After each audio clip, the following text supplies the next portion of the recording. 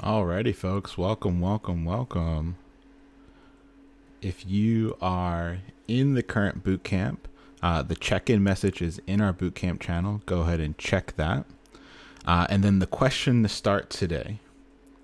The question to start today is, would you instantly rather be the greatest triangle player that ever lived, like the ding ding ding ding ding triangle, or would you rather 250K cash instantly in your hand? It looks like a good mix so far.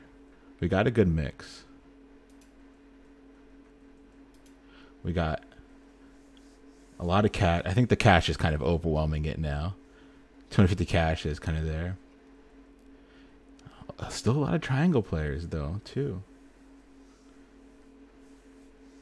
Cool. Welcome, everyone. Welcome, welcome. So today's going to be the first day of our free web development bootcamp for those affected by the pandemic. We have a cohort of 60 individuals that are actually going through the bootcamp with live homework grading and things like that. But anyone can feel free to follow along with the lectures that we have here, and feel free to ask questions in our Discord channel. If you don't have access to Discord, go ahead and type exclamation point, we call it bang, Discord into chat, and it'll give you the link to our Discord channel. There are a bunch of mentors that are in that Discord that are ready to help you if you get stuck as we move through everything. If you want the slides to follow along, you can just do exclamation point slides in the chat as well. And that will bring you to the live version of the slides, meaning that as I progress through the slides, you'll see the slide progression as well. So you don't kind of have to hop around or anything like that. Cool. So yeah, so go ahead. I'm going to give folks a few seconds to kind of get in here, to get the slides up, to go ahead and get the materials that they might need as well. If you're following along as well, in the Discord channel, there's going to be a follow along materials channel. Once you register, that follow along materials channel is not only going to have the slides, but it's also going to have the 2 HTML files you'll need. We'll have one code along that you'll use that HTML file for, and then there'll be another HTML file that's specifically for the lab. So at the end of today's lecture, we're going to stop. We're going to take a little bit of a break, and then we're going to work on a lab, and you're going to take some time to work through that lab, and then that's actually going to be the homework that's due next Tuesday. So if you're not already in the Discord and you want those 2 HTML files, go ahead and join. It's really easy. Just bang Discord, exclamation Discord in the slides, in the chat, and go to the follow along materials channel. That's where the materials will be. Cool. Thank you everyone for joining. It's going to be fun. I'm excited. I'm going to go ahead and take a sip out of my Hufflepuff mug. It's kind of green screened out. To get people typing, what's your Harry Potter house? I'm a Hufflepuff for sure. Just trying to give folks a few more minutes to get in here.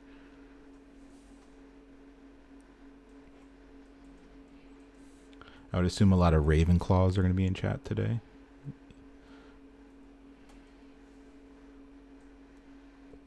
Yeah. All right. Ravenclaws won it. that wasn't even close. All right, now the people are coming. The Slytherins are too cool for school. They're now coming into chat. Cool. I've been a Pokemon master for a very long time. Fun fact, this channel was the reason why I have like over 1,000 followers is because this used to be my Pokemon channel.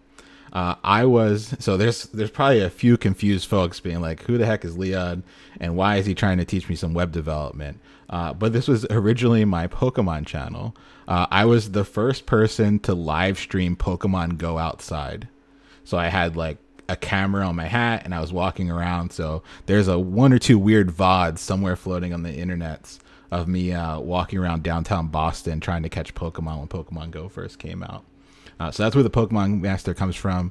Been a Pokemon Master for a while, but I get to make up the slides. So I'm going to put whatever I want. And today I'm a Pokemon Master. I used to have a challenge that I throw down. So during the day, I teach for a nonprofit coding bootcamp called Resilient Coders, and then at night, often I have another bootcamp that I help teach at General Assembly. For the longest time, I used to always throw down a challenge to anybody going through those bootcamps, and the challenge was, if you beat me in a Pokemon battle, I would immediately pass you for the course. Like, doesn't matter, instant pass. You can do whatever you want the rest of the boot camp and we'll be good.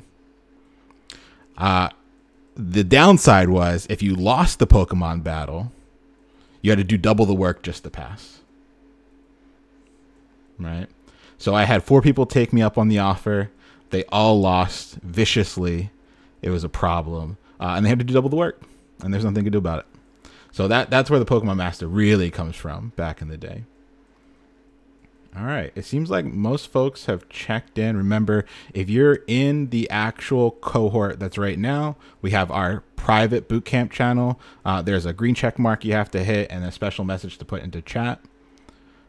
For everyone else that's following along, before we kind of get started, you can join the Discord to get access to not only the materials, but also some live help as well. So I'll be following along, looking at the questions that come through in our chat channel on Discord, and I'll be looking at some of the questions here on Twitch as well. All right, I'm going to join the private bootcamp channel so I can hear folks answer questions in real time. I think we're all good. It seems like most folks have checked in. Are we ready to get started? Should we just get started? Yeah, let's get started. All right. So I'm going to switch over to the slide. And I'm going to go mini-me for now. We're going to work through tonight a few things. So let's go through the agenda first. So the first thing we're going to talk about is software engineering as a career, web development as a career. I would love to kind of answer any of the questions you might have about kind of what it takes to break into tech, what it takes to kind of get that first role as a developer. Then we're going to talk about the internet and specifically something called the client-server model. We're going to spend some time doing a simple code along. We're going to talk about some HTML. We're going to learn about all the HTML basics, and then we should move into a lab. I'm expecting class to take anywhere from about 2 to 3 hours, including that lab time, about 2 hours of us talking, and then about an hour of actual lab time. Cool. So yeah, so there is a private bootcamp channel. Remember, I took a cohort of 60 people. We had over 2,000 people that applied. So I'm answering your questions in the Discord and Twitch chat. But the folks that got in for this first run of the program, they're also in a private channels where I can give them a little bit more attention, grade homework, things like that. The beautiful thing is they got in this round, but the wonderful thing is you can get in next round and it'll probably be better because I'll work out all the kinks. All right. So let's jump right into it. Let's start talking about software engineering as a career. I would love to answer some of your questions around that before we kind of get started in the actual agenda for the day. So learning to code right now is the current gold rush. Everyone wants to learn how to code, and there's some pretty good reasons why. There's really high pay. If you look up software engineering, software developer, you will see base salaries that seem pretty wild, anywhere from 70 to a little bit over 100,000 for like entry-level software engineers in pretty much every major city. Of course, if you look in places like Boston or the Bay Area, those salaries can get really, really wild. But when we look at across the country, anywhere from like 70 to 100K seems to be like the starting rate for somebody that goes after a software engineering title. And so it's good pay. It is, if you Google, like Google happiest career, right? Yeah, I would mute on Discord. Actually, let me see if I can mute myself on Discord. Sorry, 1 second, folks. The first one, we're kind of working out the kinks here together. I'm going to switch my voice to push to talk. There you go. So I am now muted on Discord and just talking on Twitch. Cool. Great pay. If you literally Google happiest career, software developer or some mutation of it shows up. And it's been like that way for the past 3 or 4 years. And then the other cool thing is that you don't need a degree to become a software engineer. You can actually learn all of this stuff entirely for free. And maybe you wind up with a slide in your office like Ticketmaster does. So it's very appealing, especially for folks that maybe are affected by the pandemic right now, maybe are laid off, lost their job. It seems like a really great step forward for maybe a career shift. The real numbers that I have, that I see for real on a daily basis, is I run a free nonprofit coding bootcamp during the day called Resilient Coders. We're a great team. We've been working on this for about 4 years now to get the program to where it is today.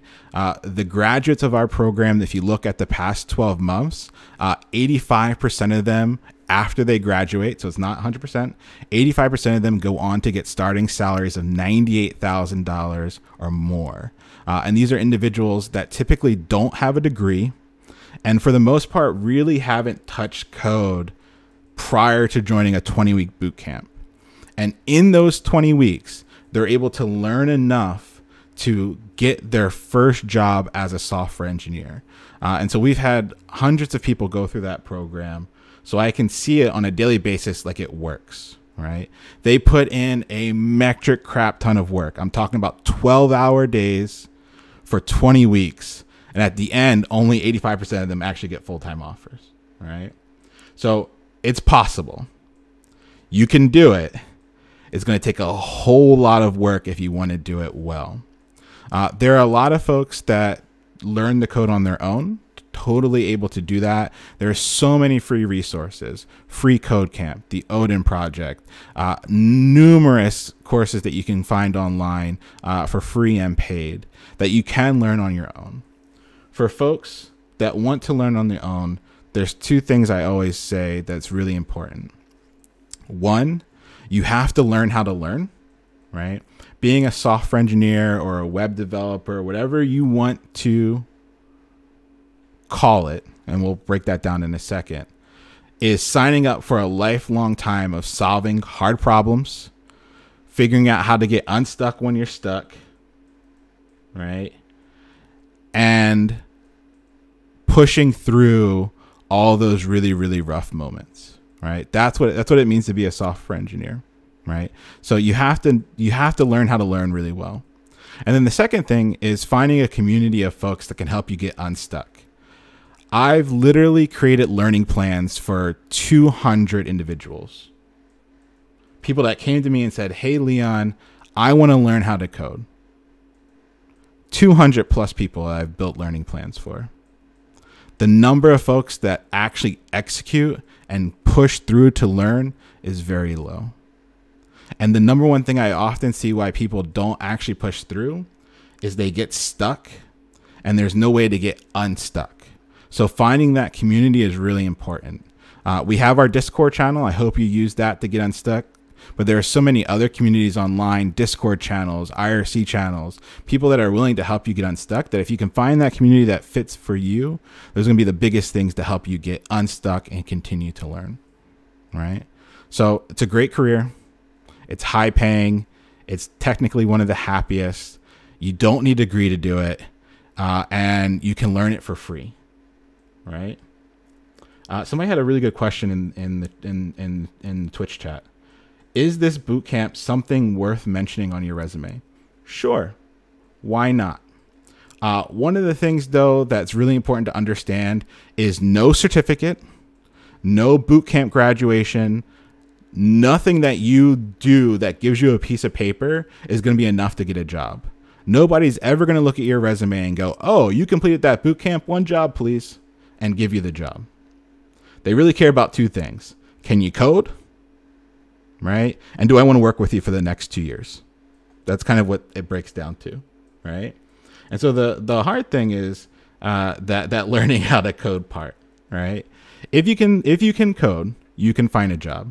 Now the process for finding a job is pretty intense. The students I see that are successful treat that job hunt with even more rigor than they did learning how to code, but it's possible. But the thing is that there's kind of like a traps out there right now. People trying to sell you on certificates, trying to sell you on things that don't necessarily guarantee you in a job, right? So you can learn all this on your own. You can learn it all for free. There is what I like to show first, the trough of sorrow. So here's the trough of sorrow. It comes from the startup world. And what it's actually doing is here's how I like to break it down. You have initial excitement, right? Initial excitement is, I'm going to learn how to code. I'm going to take the time out of my day to grind out and really push myself to learn deep. And so this is where most people start. This is where probably you all are right now, right at the beginning of it. Then what happens is you buy 20 Udemy courses that aren't going to help you, because you're so excited. I just hurt somebody right there. Because you're so excited, right? And then you're on the very tip of excitement. And then you start putting in the work, right? And the excitement starts to fade. And then you are studying every day for weeks, for months. And we like to call that the trough of sorrow, right? It's the time from when you got really excited about learning how to code to the time before you start to feel like you got a handle on it, right? Before you start to feel like you got a hang on it. And then once you start to feel like you have a hang on it, you have these little dips that go down and the dips that go up, and it's kind of like you're almost there, right? You're almost there. And then eventually you struggle a little bit more and you make it to the promised land. That process where you go from initial excitement to like actually landing a job, I would say it can happen anywhere from 12 weeks to a year, right? Depending on how much time you have to throw at it. The students that go through my bootcamp during the day, right? They put in 12-hour days for 20 weeks and only 85% of them are successful. So you can't trick yourself into saying, hey, I'm going to study for 2 hours, a couple days a week, and expect a magical job to happen. There are a lot of folks that dedicate a lot of time to this, and it kind of doesn't phase out because it takes time.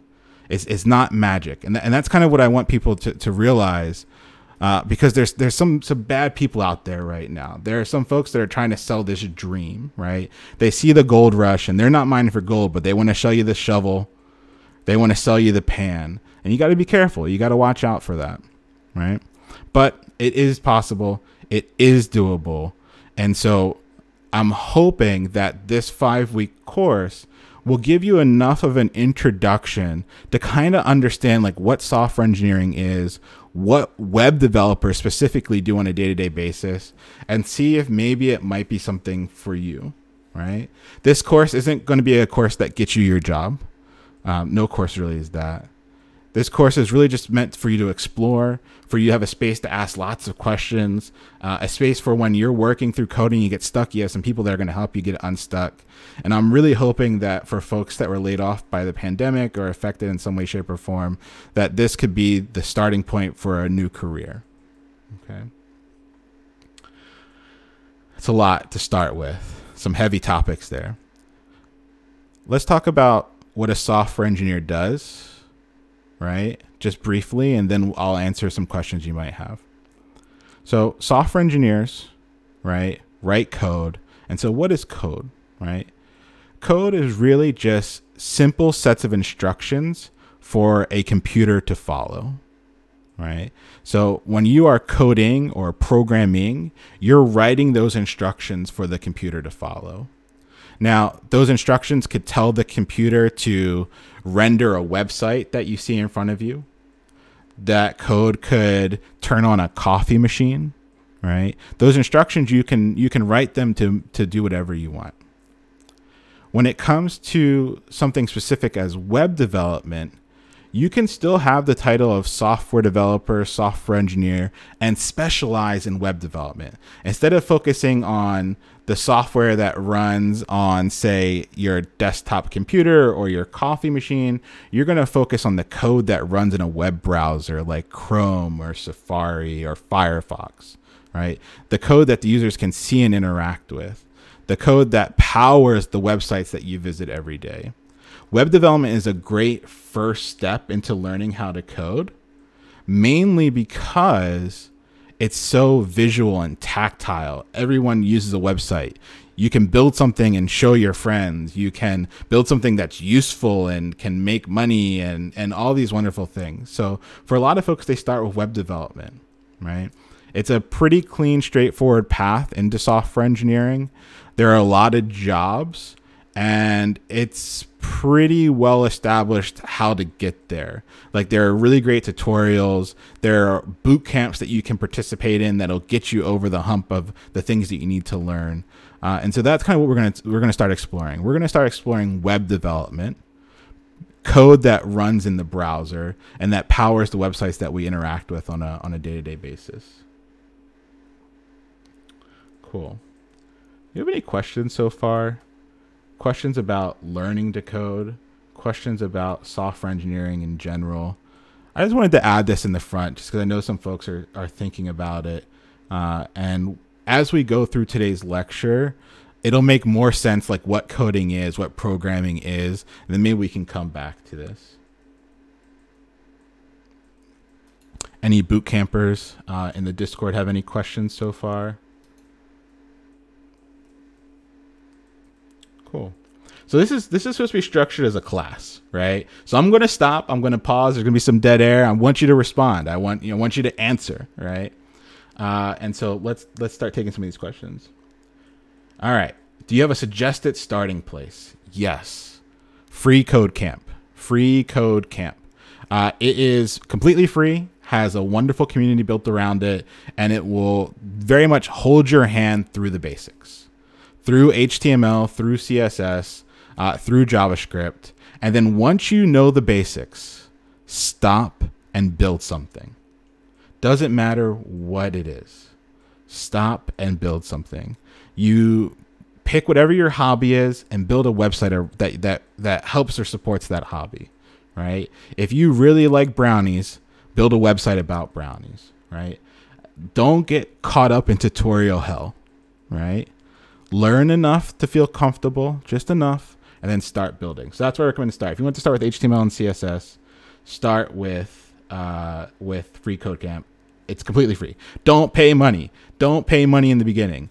No Udemy course is going to be worth the money when you're first starting out. There's so many free resources. Don't get the dopamine hit of saying, all right, I'm going to buy this so that I feel good about my starting of the journey. No, there's so much free stuff. You don't need to pay money to start out, especially in the beginning. All right. I have another great question here in the Discord. How did I learn how to code? So my learning to code is an interesting journey. I went to college for biological anthropology. I actually dropped out my senior year to start a company, but I'll get to that. The first line of code I ever wrote was in QBasic in 6th grade. I was super fortunate in 6th grade to have a computer science class. Like, what blows my mind to think about it. I made a sailboat go from one side of the screen to the other using QBasic. I lost my mind. I really lost my shit. I thought I had magical powers that I made this boat go across the screen. So that was my very first line of code. I went to an engineering high school in Philly, and I actually had C++ classes throughout high school. Another wow, I was so super lucky to have that. I went to Yale. When I was at Yale, I completely didn't think about code until maybe my sophomore year. No, actually my junior year. I had been dabbling, building little websites here or there. But my junior year, I moved off campus and I was hungry. I didn't have, honestly, money for food. And so I went on Craigslist and I said, hey, I'll build you a website if you pay me. The person responded. They paid a deposit. And I took that money and I skipped all the way to the grocery store to buy pasta and pasta sauce. Once that happened, I immediately knew that, wait a minute, I have this skill. Somebody will pay me for it. And that's when it all started clicking. I got really interested in entrepreneurship. I started a scientific surveying company. We had thousands of universities that used our software to power their research, hundreds of academic articles that were published using our software. And I was surrounded by some really brilliant engineers. And I wanted to be as good as they were. I'm still not, but I want it to be. And so I really started pushing myself to learn. I really started making sure my nights and weekends were filled with building cool projects, building other side companies, and then kind of wrapped up that company about 4 years ago, and joined Resilient Coders to kind of lead instruction in their classroom on a day-to-day basis. And so every day I write code. Every day I'm doing coding challenges. I'm on day 56 in a row of pushing a code challenge to GitHub. So that's kind of my path to learning this. And the thing for me is that coding has always been a means of putting food on the table, right? Money in my pocket. And I really want that for all of my students and for all of you that are kind of going through the things you're going through now. Yeah, I recommend the basics of HTML and CSS and then stopping, build something, have fun with it. Like, see if you actually really enjoy this. And then once you know you actually enjoy it, then go hardcore. Then find better tutorials, find things that can really push you and help your growth. If you join our Discord, I am pretty active on that one. If you need suggestions on what to study next, how to do this for free, definitely jump in there and I'm happy to answer those questions. Yeah, I agree. The people that you surround yourself is really important. If you can find a study group that like pushes you to study, I have a study group that just actually went off the ground today. We're going to work through some of MIT's open computer science courses, and we're going to meet every Monday and work through them. That's why I say community is so important early on, right? If you can find a good community, it's going to help push you and help you get unstuck. That's going to be the real difference maker early on. Do you need CSS, HTML, and JavaScript to start building? You just need HTML and you really only just need HTML to start building. CSS and JavaScript will come a little bit later on. There have been a lot of folks that probably are somewhat new to this and might not know what HTML, CSS, and JavaScript are and what we're talking about. We're going to get into that a little bit further on once we get into the slides. But I want to stop and answer that question so we kind of have a good idea. So I like to imagine that I'm going to order a pizza from Domino's. I'm not actually going to do it. I'm no longer allowed to order pizza from Domino's. And I don't want my wife to find out because she's probably going to watch these videos. So we're going to use our imagination and pretend to order some pizza on Domino's.com. I'm going to pretend I'm ordering it from my phone. The real reason why I'm not allowed to order Domino's is when you're walking down the street and the Domino's delivery guy like pulls over, gets out of his car, grips you up, says, "Hey, Leon, how's it going?" And he's not actually delivering you a pizza. That's the exact moment you're no longer allowed to order Domino's pizza. So we're going to use our imaginations. If we were to go to Domino's.com, you would see a delicious pizza, all right, and a list of ingredients that are going down the page. That image, that content, that text, those things that you see, all that content is powered by HTML. Okay. Now, the peppers are green, the pineapple is yellow, the ham is pink. The things are centered, right? The coloring, the style, the positioning, that's all powered by CSS. So if you've ever been to a website and you saw something, like you saw content, that's HTML. If it looked good and not like a hot mess, that's CSS. But the holy grail, like I hope this person got a raise, of Domino's website is that you can drag, right? You can drag the ingredients onto the pizza. What? You can drag the ingredients onto the pizza. That behavior, that interaction, that's powered by JavaScript. So if you've ever been to a website and you saw something, HTML. If it looked good and was styled nicely, that's CSS. And if you were able to do something, click, interact with it, that's all JavaScript. So those are the really, yeah, yo, Domino's, you want to sponsor, come at me. I would love to have you involved. We've got a lot of hungry people here. A lot of people are trying to eat while they're studying. So let's go. Let's make it happen.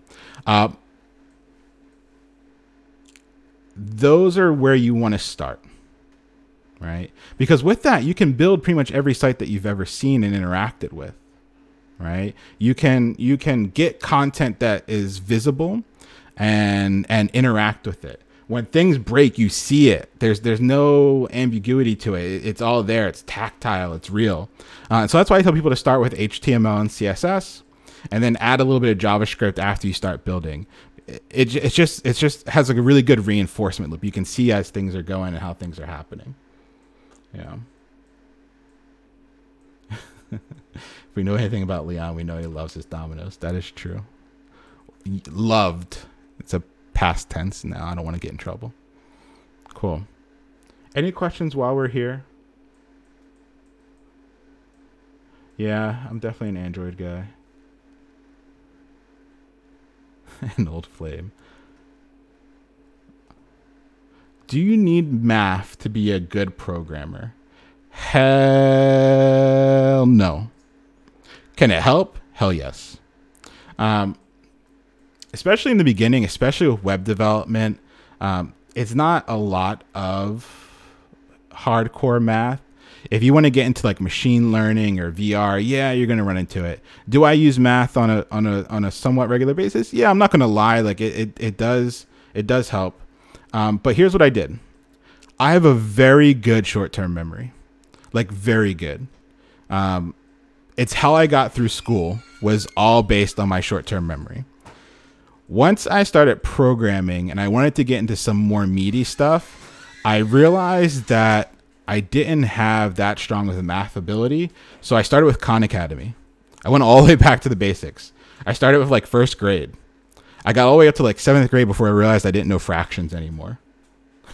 I just couldn't, you multiply, I don't remember. So I took time to go through it. Then I went through Khan Academy's they're like more like high school level math. I bought a book, You Can Teach Yourself Math, and walked through that. And now I feel pretty comfortable with it. And when I run into some mathy stuff, I'm not afraid anymore. So I worked through it, but I honestly, in web development, I don't use math super frequently, like on a regular basis. Now, there's going to be some other developers in the chat that are just like losing their minds. No, I use math all the time. Yeah, you can. But for building websites and web applications, I don't really run into it, honestly, that much. But I do respect the folks that are good at it. I also always had the opinion that I was bad at math. And I just realized I had really bad study habits. And so once I learned how to learn better, math became a little bit easier. If you're in our Discord, I'm going to share a couple of resources on how to learn well. One of my favorite courses of all time is on Coursera for free called Learning How to Learn. Barbara Oakley, I believe, she also wrote a book about it. It's just a really good way to start framing like how to learn. And then there's one really big thing that folks really take for granted in computer science, especially in computer science learning, and that's spaced repetition. There's something called the forgetting curve. Once you learn material, the forgetting curve is pretty steep. Like you kind of forget it pretty quickly, like within a day. But you can use spaced repetition tools so that your forgetting curve keeps getting reset. Basically, you just see the material again a few days later, a few hours later, and it resets the forgetting curve. And eventually the forgetting curve flattens out. And so there's been some really good studies that kind of tested these methods. And if you like YouTube, like evidence-based study tips, you'll find these. But the really big one, the one that really changed how I thought and why I needed to learn how to learn better, was that they gave a reading assignment to 4 different groups of people. One group reread the one chapter they had to read 4 times, and the other group read it once and then actively recalled the things they just learned. Like they read the chapter and then they said out loud all the things that they had just learned. The group that read out loud the things that they had just learned did better than the group that read the material 4 times. That blew my mind. I was like, why is this not taught day one right? Day one of college, day one of high school. It's a shame. So definitely recommend learning how to learn. And the tool that you're seeing people type in the chat is called Anki. Anki is the tool I use for spaced repetition. It's completely free. There's a theme here, folks. You can do this for free. Don't spend money, please, especially in the beginning. You can do it for free. It's Anki. It's like it's kind of like flashcards, but it has an algorithm behind it that knows when you're going to forget stuff. So if you join Discord, I'm going to put all these tips in there. Any other quick questions about software engineering as a career, things like that, before we move on and start getting deeper into the lecture?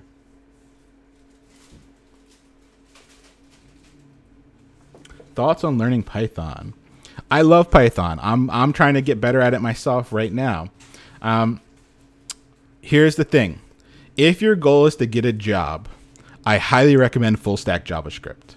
There are more jobs available. You only have to learn one language. You don't have to context switch between two languages.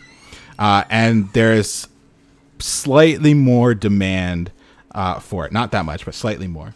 So if I'm saying, like, I need a job as quickly as possible, my answer is always going to be full stack JavaScript, meaning JavaScript and maybe something like Node on the back end. Okay. Now, if you say, hey, Leon, I just want to learn computer science, I find this to be fun, my goal is not a job as quickly as possible, then I'd probably recommend Python. Yeah.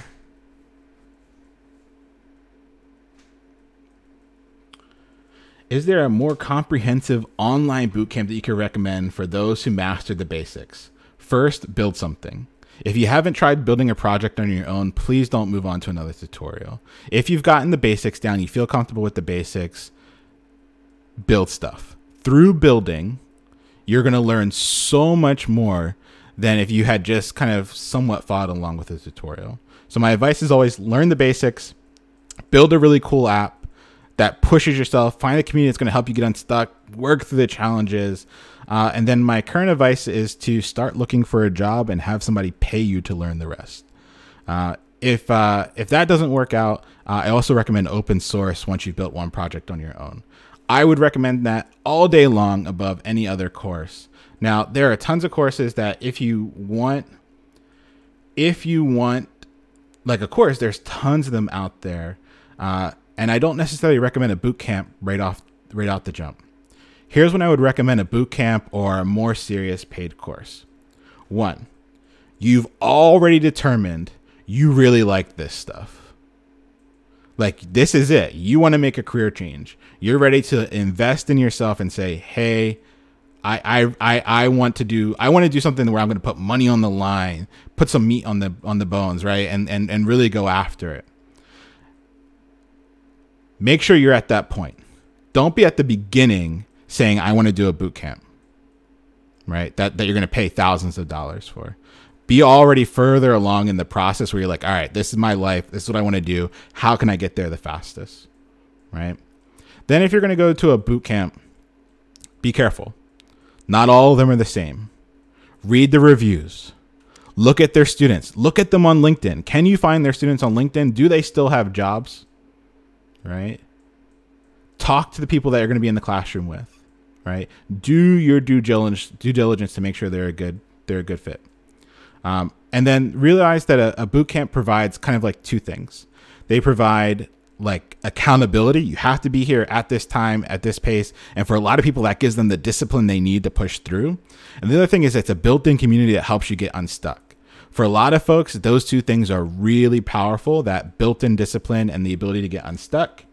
But you don't need it. You can do it all on your own for free. And so that's kind of you. It's a really personal question. A lot of folks have stopped by my office hours. I had 20 folks last Monday and 20 folks this past Monday that came to my office hours. And that's probably the most common question is like, should I do a boot camp? Which one? Right? That's a really personal decision. Do you have the discipline to do it on your own and save that money? Or do you want that accountability, right? Do you want that built-in community? You can find discipline in the community on your own, but if you want it, boot camps are a phenomenal option, right? Folks that do my boot camps at General Assembly, I say they get two wonderful things. One, they get to look at me every Tuesday and Thursday because I'm wonderful to look at. I have nice hair. And they get somebody that's going to say like, hey, why didn't you show up today? And for a lot of folks, that's really worthwhile, right? So yeah, think through those things before you make the decision for a boot camp. As for online courses, there are so many that are free. Odin Project, free. Like, follow that along to get to the point where you can build stuff on your own and then build, work on some open source projects. And know that my advice for getting a career as quickly as possible is somewhat different. There's I think a little bit more of a direct path. Like, if you want a job, you should learn the basics, build one cool project, and then your life should be eat, sleeping, and breathing the job search. I'm going to put out a blog post on how to do the job search right. But for folks that want a job as quickly as possible, it's really learn the basics, build something cool that you can show off, and then job search like it was your job. Cool. I'm not a fan of certificates. Some folks are asking about IT or CompTIA certs. Nope, I'm not a fan.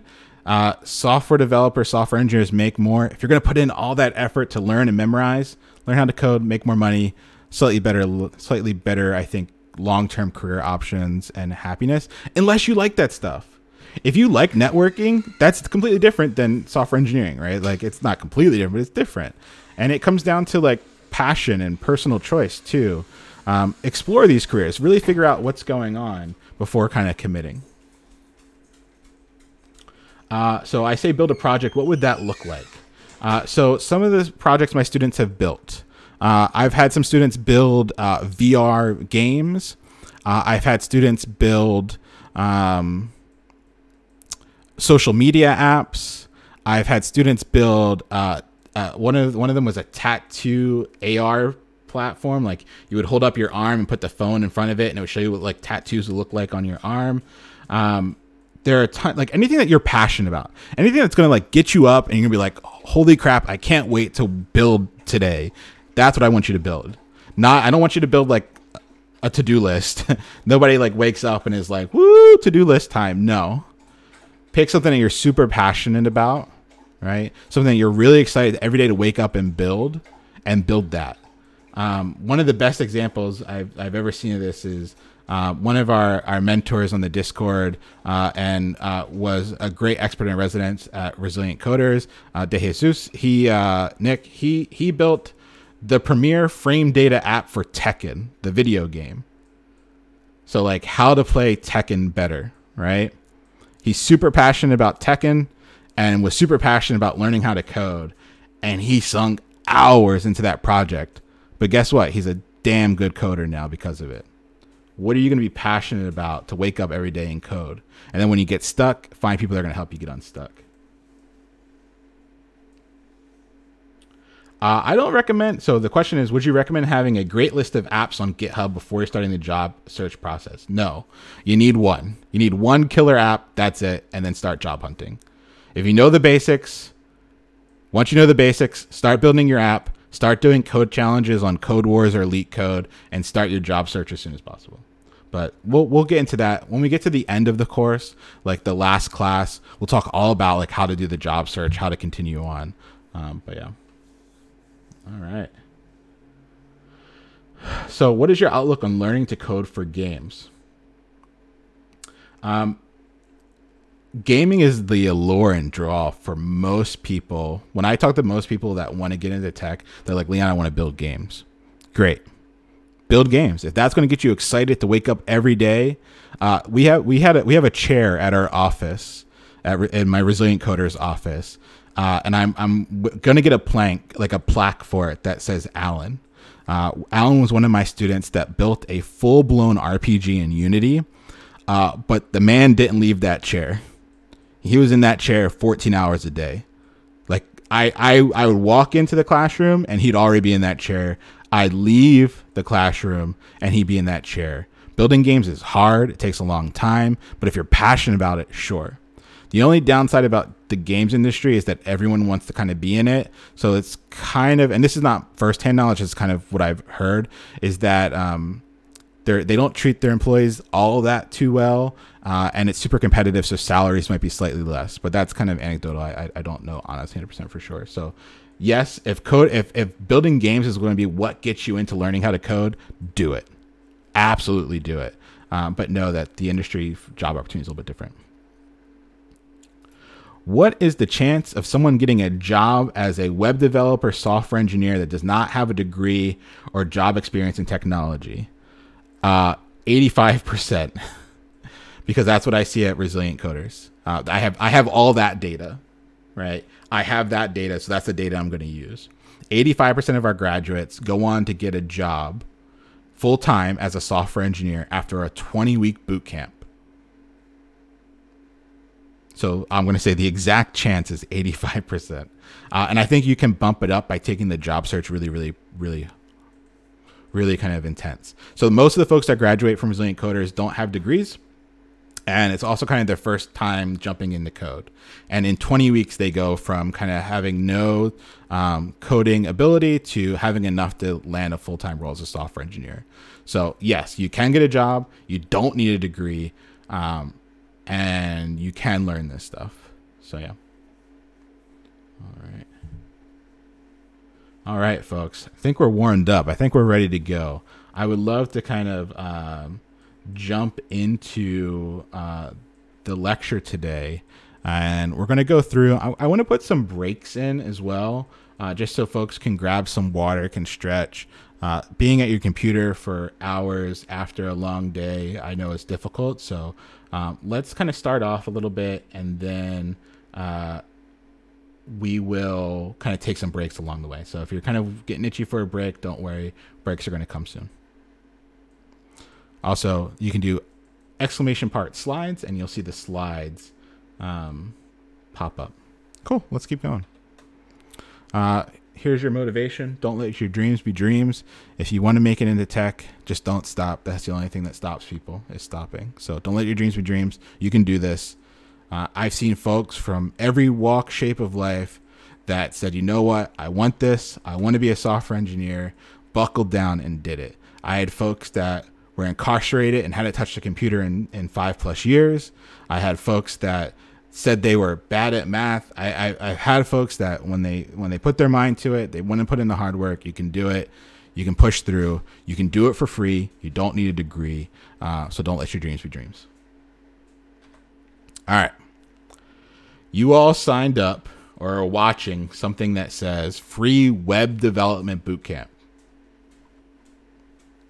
Free Web Development Bootcamp. So hopefully you're here and you haven't been bamboozled. Hopefully nobody's like holding you here against your will to learn about web development. So my favorite first question is, what is the web? What's the web? I'm going to sit back. I want to see some answers come in, and I will literally take anything. If you say Leon Cheeseburger, I'll be like, yep, that's the web, right?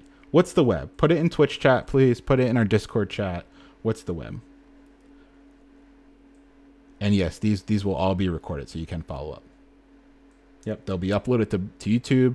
I'm going to upload all of these to YouTube. I'm probably going to edit them. This is live, folks. I might say things that are wrong or incorrect. YouTube will be my chance to kind of correct them. That way, if there's some small changes that need to be happen, but all of them will wind up on YouTube. A connection to the world. I love it. Yes, that's the web. A series of pipes. Boom, that's the web. Not the web, the web. How networks are connected. Correct. Web is a highway. Yes. A bunch of servers. Yes. The matrix. Yes. Connection computers, databases, information communication. Yes. Yes, you are all on fire. Keep it going. Millions of pages connected through the network. Yes. Cats. It is tons of cats. The friends we make it along the way. Yes, that's it. Strip club. Yes. Cat videos. Yes. Network computers. Yes. Leon. Yes. Ant farm. Yes. Hufflepuff. Yes. So you're all right. All of that is the web. When we start talking about the web, we start talking about the internet. And so to start talking about the internet, I want to start with just a very simple line.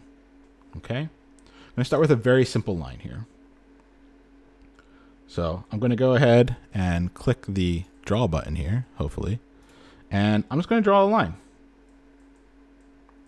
That's the start of the internet. Okay, a cable. If I was to connect all the folks that are here on Twitch chat together with just a cable, right? And it was kind of closed off to anyone else. It was just for us. We had some security put in place. We'd have what's called an intranet. We could share cat photos with just each other.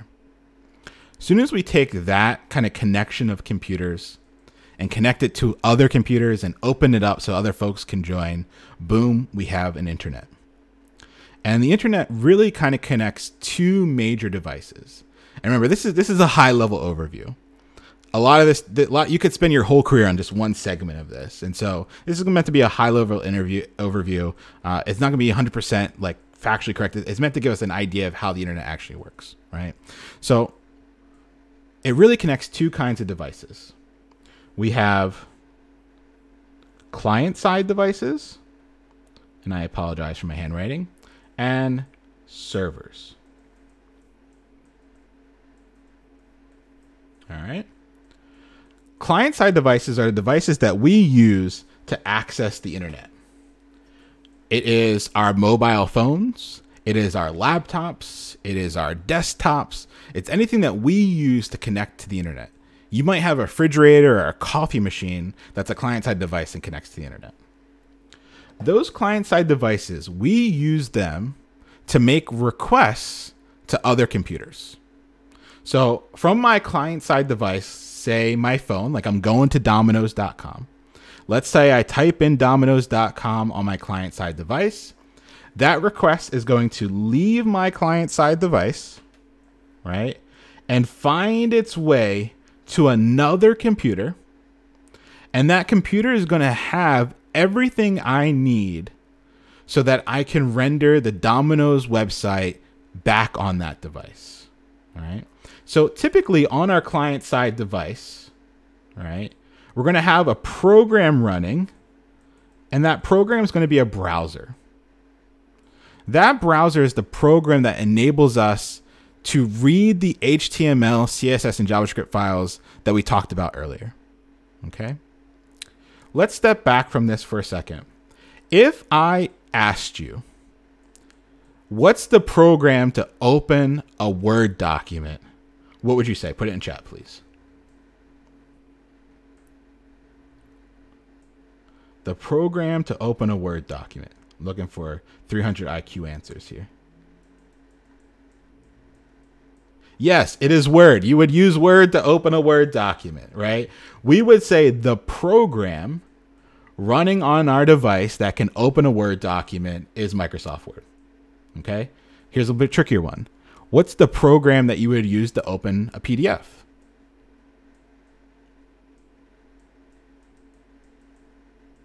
Open Office. What's the program you would use to open a PDF? Adobe, maybe? Yep.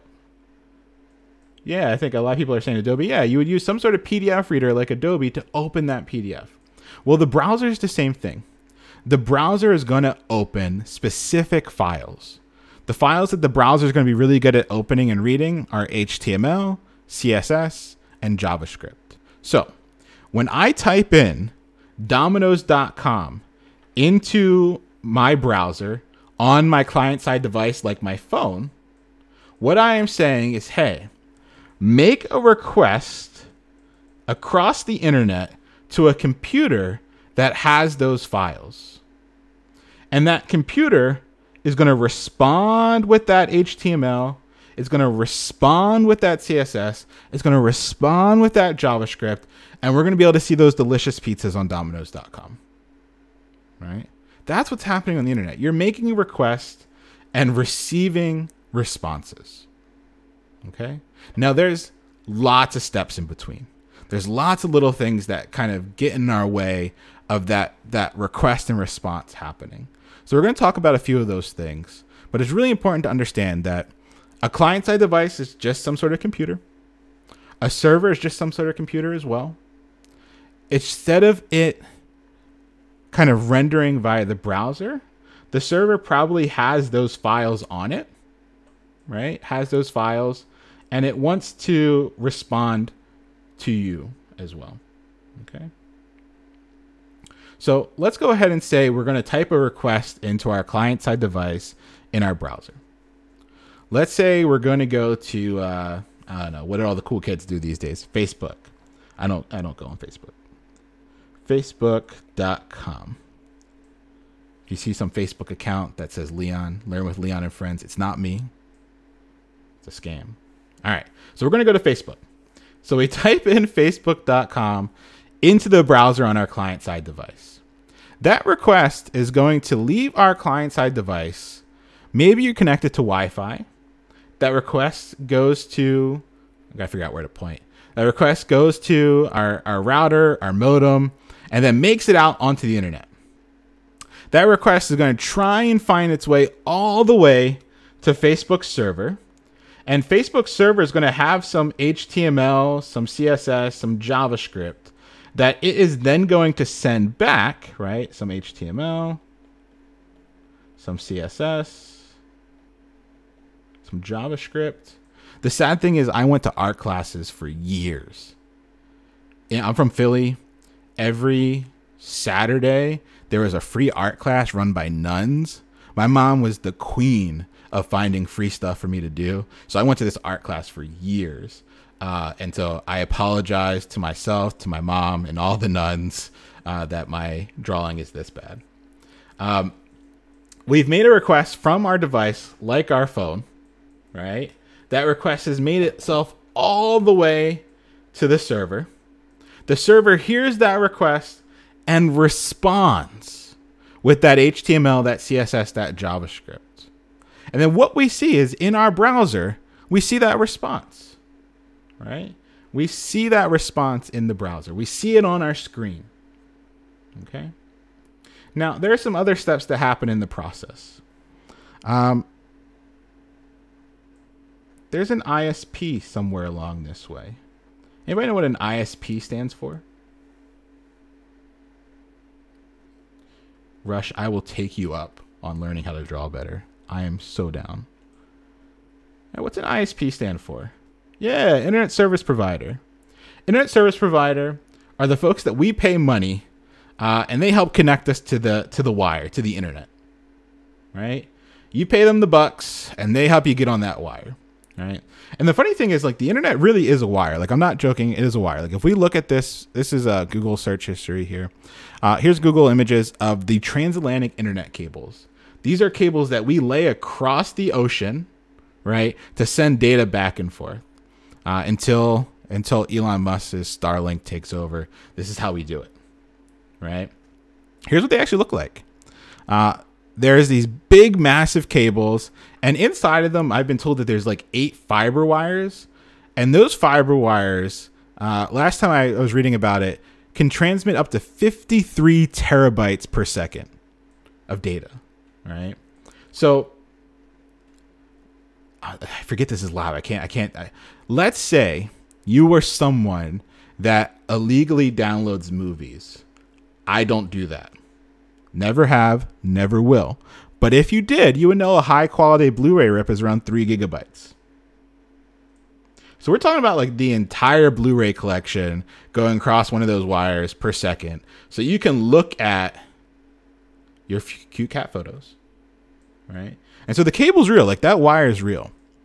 And so the ISPs, you're giving them some money to help connect you to that wire. But some of those ISPs, like Verizon, somewhat Comcast, they're in charge of what's called last mile, like laying the cable that gets it to your house. All right. Like laying in the cable that gets to your house. All right. And it's really expensive. Like really expensive. There was an article that was floating around some time ago about Verizon coming to Boston and wanting to lay cable. And they were saying it was like $5 million a block.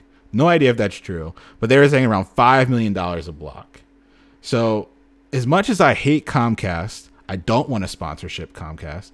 As much as I hate Comcast, I kind of get it.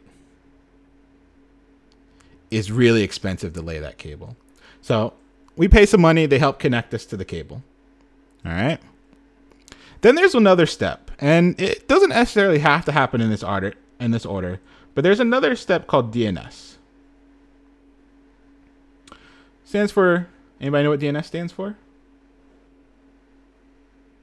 Oh, we have somebody that laid last mile for Comcast. Wow, that's awesome. I got some questions for you. Come on, folks, in Discord. What's DNS? Chat, what's DNS? Ooh. Doctor needs sunscreen. Love it. Domain name server.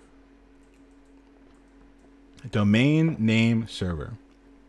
Domain name server is like a fancy phone book. Let me ask you another question. If I wanted you to show up on my back porch, please don't show up on my back porch. I don't know you. Don't show up at my house. But if I wanted you to show up on my back porch, what information could I give you that would get you to my back porch?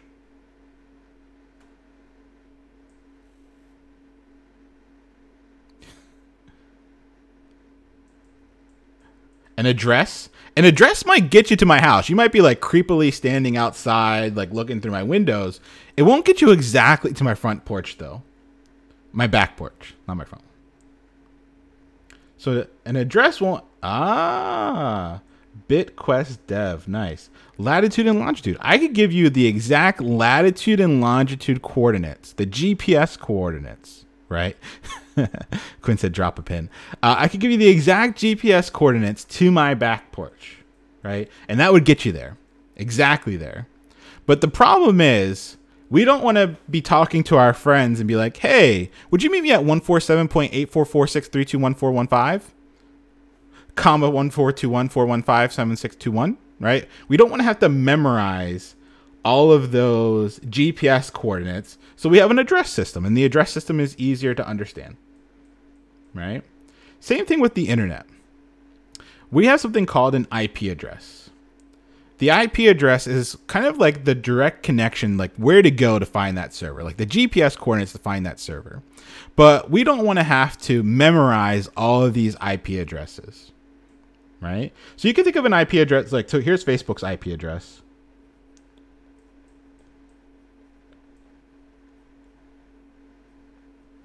That's not Facebook's IP address. I'm not a wild person. I don't have these memorized, but something like that.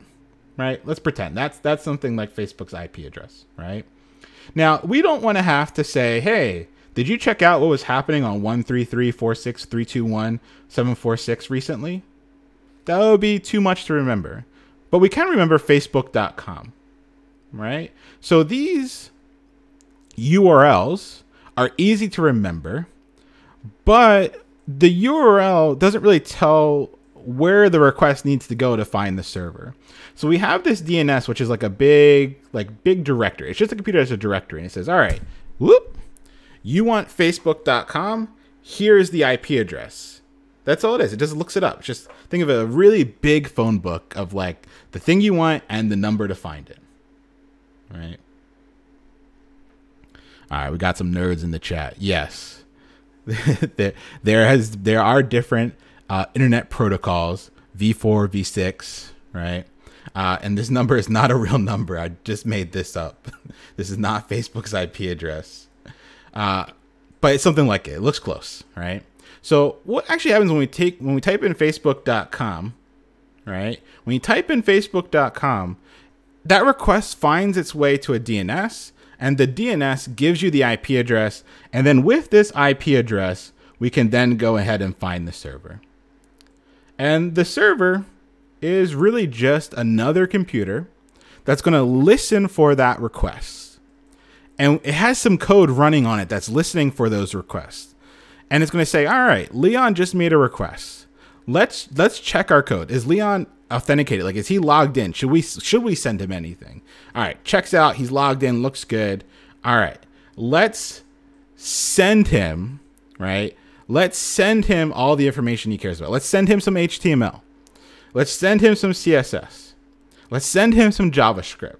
And then it kind of goes all the way back across the wire, goes through all those steps again, and eventually finds ourselves back on the client-side device. And then the browser can render that HTML, can render that CSS, and that's how we see a website. Whew. It's a lot, folks. But you know what? I'm going to knight you all. You are all newly knighted developers of the web. You have to go out and do well and do good because you now know more than like 99.99% of people about how the internet works. All right. All of that for a pizza. Exactly. Quick questions while we're here. I want to talk a little bit more about this and then we're going to take a break. What about using rocks as checkpoints? So the actual .com is interesting. It's called a TLD. There are a couple top level ones that are all managed by like a quasi-governmental organization called ICANN. But then each country also gets their own TLD. So there are some newer ones that are circulating like .io. That's actually the Indianic Ocean Territories like ending. They get their own. And then a couple years ago, they opened up a bunch of them like .ninja, .dev, things like that. So there are a bunch of them out there. Yeah, originally I believe it's for commercial. It's like the original one. We had like .edu, .commercial, .mil for military. Yeah. All right, time to start applying for jobs. I love it.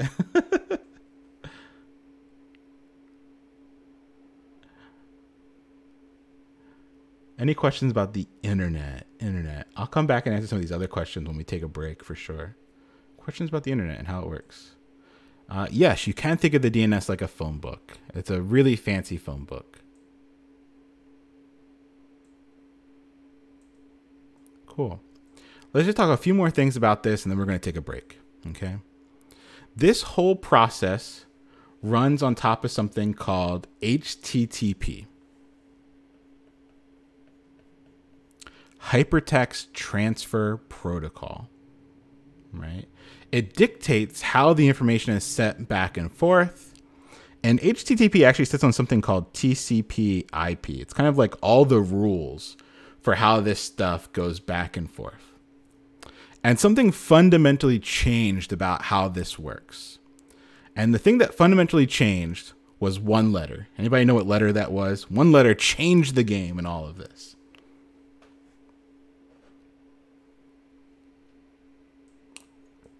S. It was S. Exactly. S. S in the chat. Boom. HTTPS.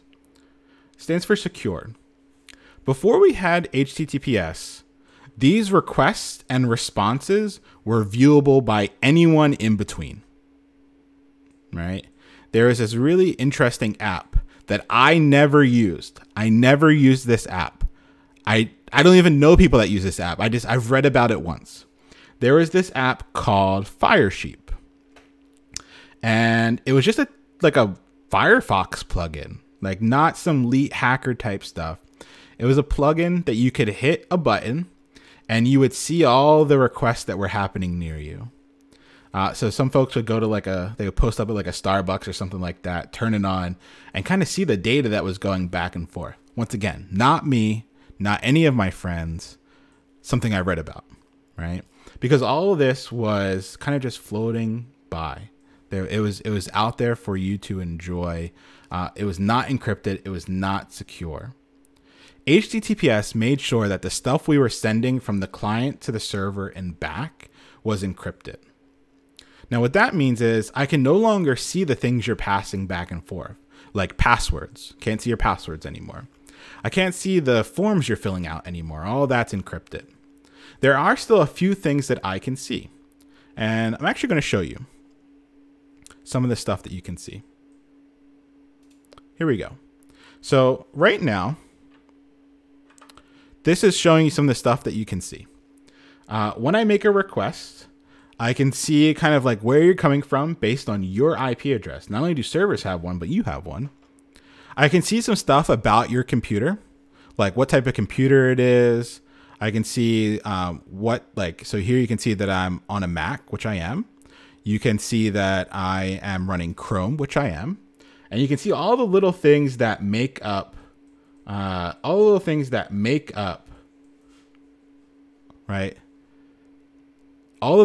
make up the person that's making the request, right? Now, this location is not true. This is not my IP address. I want to go on the internet and share my IP address and my location.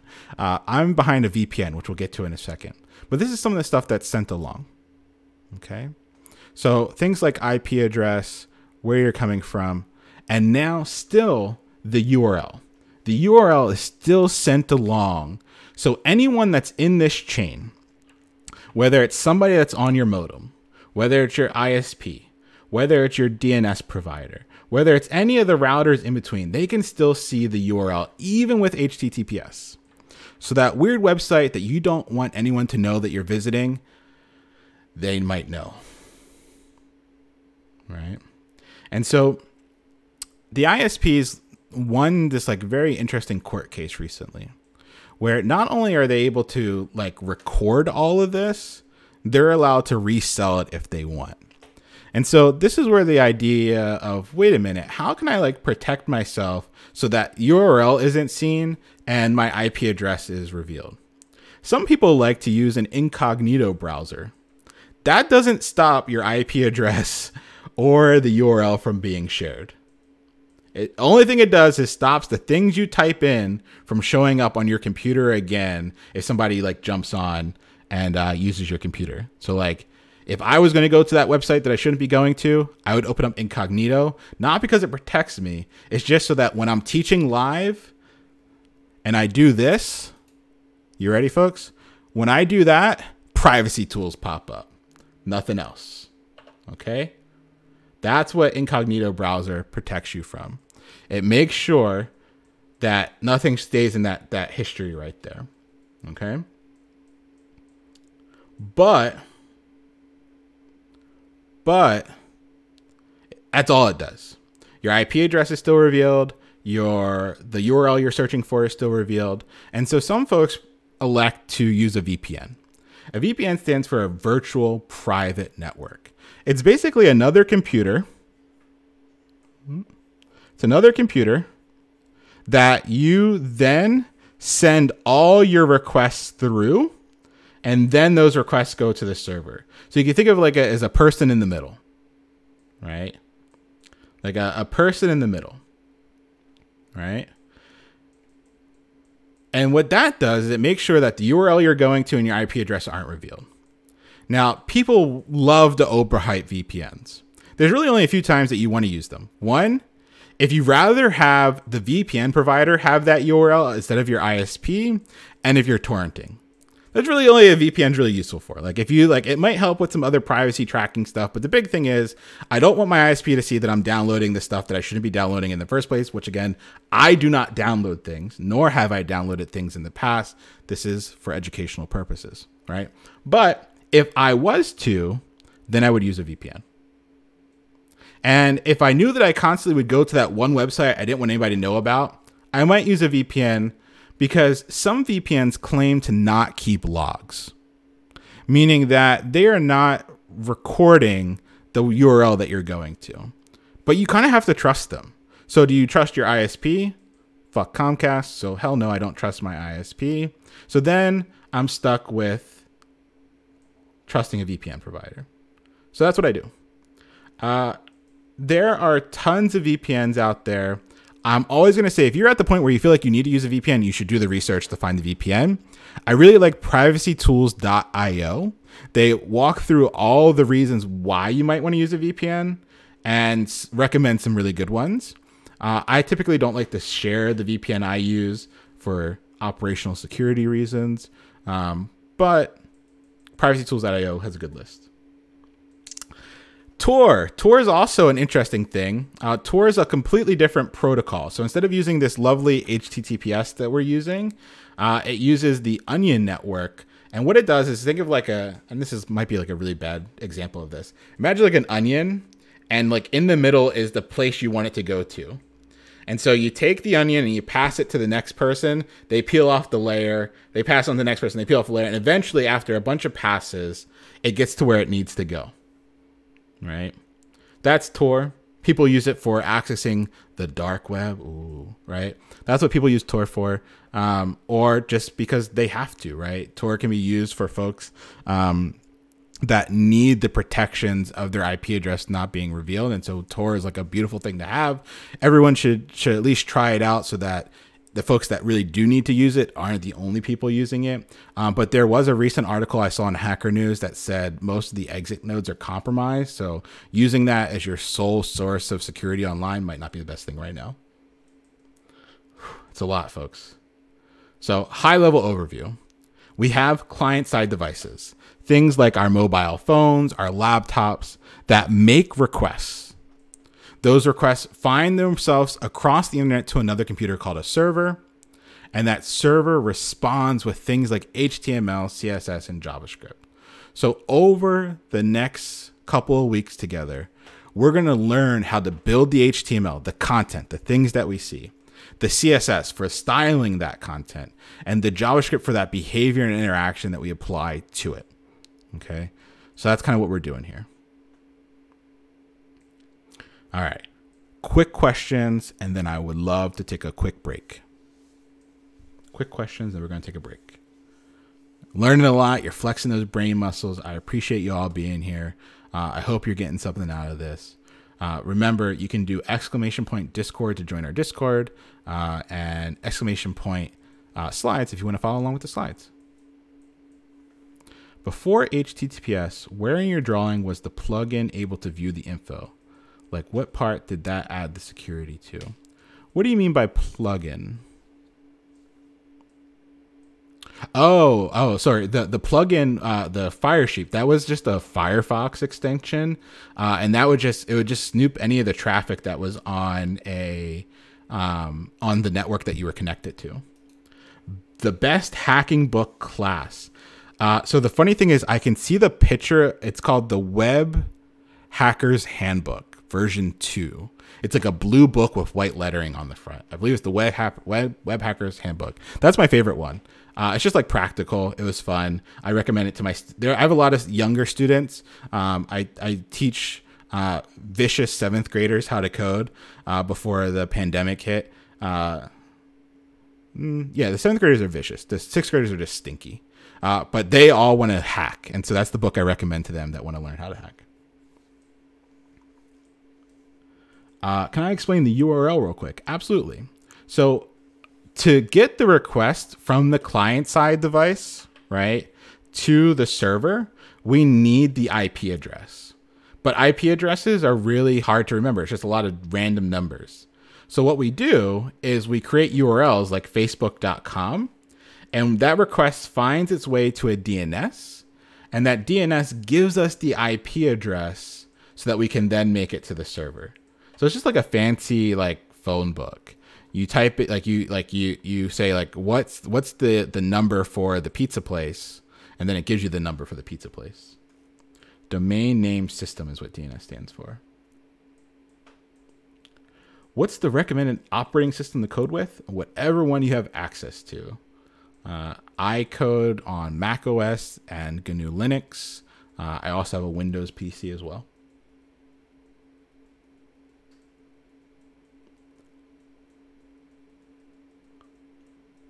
Cool. All right. It is 7:48 Eastern time. I'm going to give everyone let's just take like quick 2 minutes to go grab some water, to stand up, stretch real quick. If you're watching this, please stand up and stretch. Just get up real quick, stretch to the sky a little bit, grab some water. Take 2 minutes. I'm just going to chill and answer questions for 2 minutes, and then we're going to jump right back to the slides. Cool. So take 2 minutes.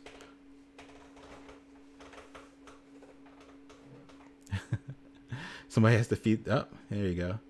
The Nova Stella has to feed their cats. Spliffgates asks, how do I record notes into Anki as I learn new stuff?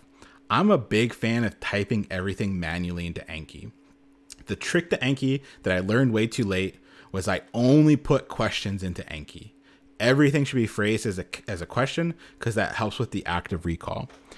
Whenever I take notes, I don't actually write notes. I only write questions.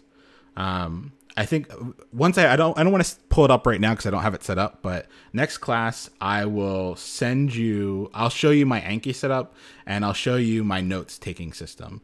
I only take questions. I only write down questions and then put it in Anki. I am hydrating. I am sipping on water right now. Yeah. Talking a lot, you need some water in you. I am a big fan of scotch though. Big scotch drinker. Right now, I'm kind of into the Japanese type scotches. I have a nice bottle of Hibiki Harmony that I'm working through.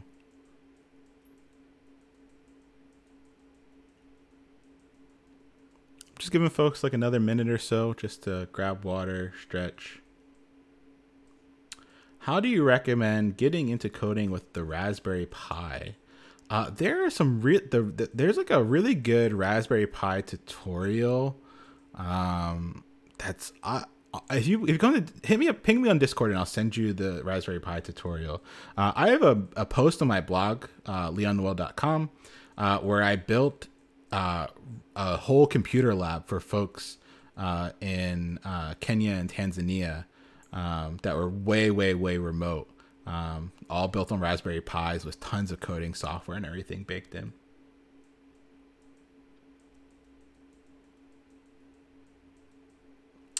Yeah, Rush, they are actually working on Skynet a little bit. Elon Musk has Starlink coming out soon, which I guess is like the start of it, which are low Earth orbit satellites.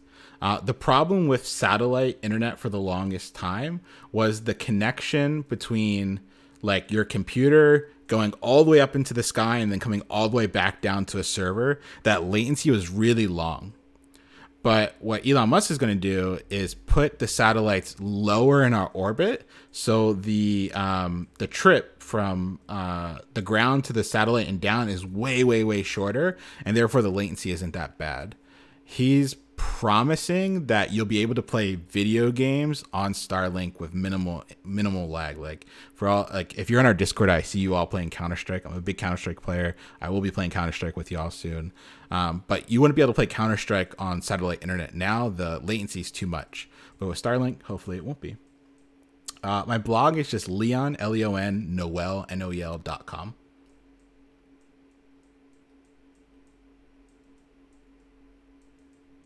Ah, yes. 3ups asked, how could you create a web application that would primarily be used in low bandwidth areas?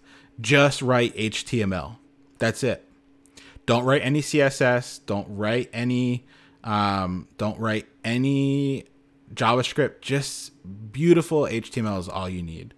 And that's how you could really handle low bandwidth areas. There was a report that came out like 2016, 2017 that said AOL still had like 2 million dial-up subscribers. It wasn't like that long ago, right? It was pretty recent where they still had like millions of dial-up subscribers. So if you have high-speed internet access, that is a huge luxury. But there are a lot of folks that don't. So much so that a lot of bigger companies like CNN and stuff like that, they're doing this. Light.cnn.com. Here's light version of CNN. This is just links. It's just HTML and a little bit of CSS. So none of those big images that take a while to download, stuff like that. I play CSGO and I play Source still a lot. I really like Jailbreak and surfing on Source more. Cool. All right, I think that's enough. Everybody had a nice little break. Grab some water. All right, let's continue on with the lecture, and we're going to get to some live coding here. Let's buckle up. Let's get into it. All right, comfy. All right, so we talked about the internet and what it is. You're now newly knighted developers of the web that are going to go out there and do good, keep people secure, tell them that incognito browsers do nothing, that they might need a VPN if they're torrenting, etc., etc. All right, who's heard of HTML5? Have you heard of HTML5? Just put your favorite emoji in the chat for me, please. If you've heard of HTML5.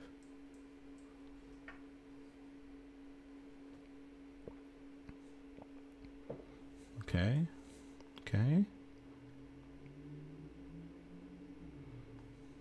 Heard of HTML5? Okay. So HTML5 is technically the 5th version of HTML. I say that technically because they kind of skipped some stuff, but it's the 5th version of HTML. What do I mean by version? HTML was created by now knighted Sir Tim Berners-Lee. That's him getting knighted. Could you believe this man was knighted? And this is the best photo I can find on Google Images of this man getting knighted. How do you get knighted and not have a dope like photo of yourself? Like that should be the first Google result. So Sir Tim Berners-Lee was working on hypertext, the very, very beginnings of HTML. And what happened as the internet became more of a commercial thing for normal folks that weren't at universities or working for the government was that we started what were called the browser wars. Anybody know what the first like mainstream web browser was? Let's see if anybody can write that in chat. That's a difficult one. The first mainstream browser was Mosaic. And Mosaic got a lot of really quick early traction. And then Netscape happened. And then IE happened. And we had what were called the browser wars, where individuals would write HTML, eventually some JavaScript, and it literally would not work in a different browser. It just wouldn't work in another browser. Like the hard work you put in just didn't work in another browser. And so the internet was on its way to being very fragmented. All these companies wanted to own the internet, and they figured if we make the best browser with the best features, everyone will use ours instead of the competitors. And so it was broken. Sir Tim Berners-Lee, he had this idea of putting together the W3C, or the World Wide Web Consortium. It was a group of individuals from those browser companies, folks that were involved in computer science, that said, hey, here are some recommendations on kind of solidifying what HTML should be. And everyone kind of ignored them. They were there, but people didn't play along. And through a series of really important events, really internal advocates at these big companies, the W3C started to put out like official, not real more recommendations, but like guidelines. And slowly but surely through the work of hard work of very diligent people, we started to kind of coalesce around a standard for HTML, a standard for CSS, and even a standard for JavaScript, which we'll get to later. And so we're kind of like in the 5th version of that standard. So you might have heard of HTML5 because it brought a lot of really good stuff to the browser. A lot of stuff that really broke the internet of yore is now like fixed because of HTML5. So if you've ever like used video in the browser without needing a plugin like Flash or Silverlight, or for my OGs, Real Media Player, you can thank HTML5 for that. If you've ever listened to SoundCloud or any of the other audio platforms in the browser, right, without needing some sort of audio plugin, then boom, you are utilizing HTML5 audio. If you've ever played any of the IO games, like Egger.io, Slither.io, when I was teaching web development to my 6th graders, they completely ignored me until we started building a clone of Slither.io. These games that are real-time in the browser without any downloading or installing, that's lovely canvas. If you've ever been to a website and it allowed your location, right? I didn't have to like sniff your IP address or do something weird. You just like said, boop, allow, and I had your location. Then we were good. That's HTML5 geolocation. If you've ever spent a late night talking about politics on Chat Roulette or Omegle, that's also a feature that came native with HTML5. Okay. Without HTML5, we wouldn't have a lot of these experiences baked into the browser. I saw some people get a little scared when I mentioned Omegle. All right, so here it is. Here's the most important thing we're going to talk about tonight. If you leave with nothing else, please leave with this: the golden rule, aka separation of concerns. When you're first starting out, one of the most important things to stick to is this rule. You should only put content in your HTML. You should only put style in your CSS, and your behavior and interaction should only be in JavaScript. Okay? You shouldn't mix them or combine them. There should be no CSS in your HTML. There should be no HTML in your CSS. There should be no JavaScript wiggled in between. Why do we think that this separation of concerns is so important? Anybody want to throw out some ideas there in chat?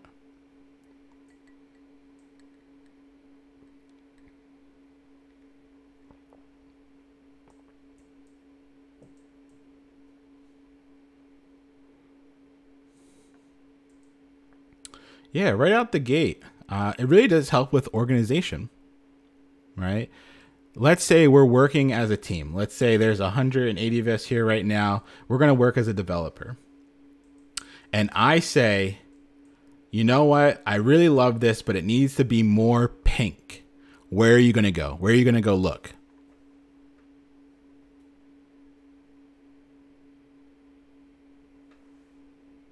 Where are you going to look? I said it needs to be more pink. Where are you going to go? Put your answer in chat.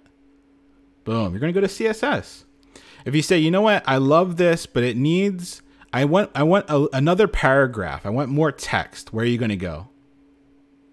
Put it in chat. I want another paragraph, more text. Yeah, HTML. And if I say when the user clicks, I want it to spin around. Where are you going to go? Put it in chat, please.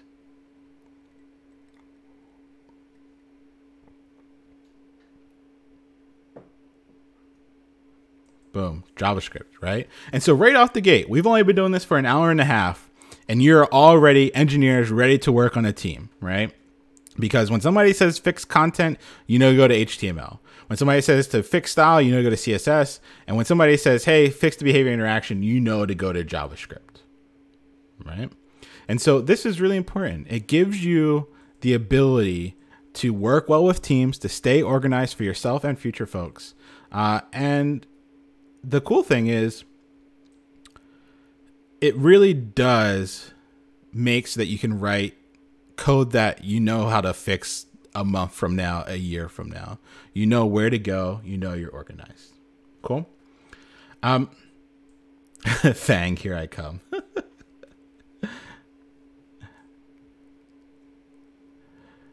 So, keep this rule.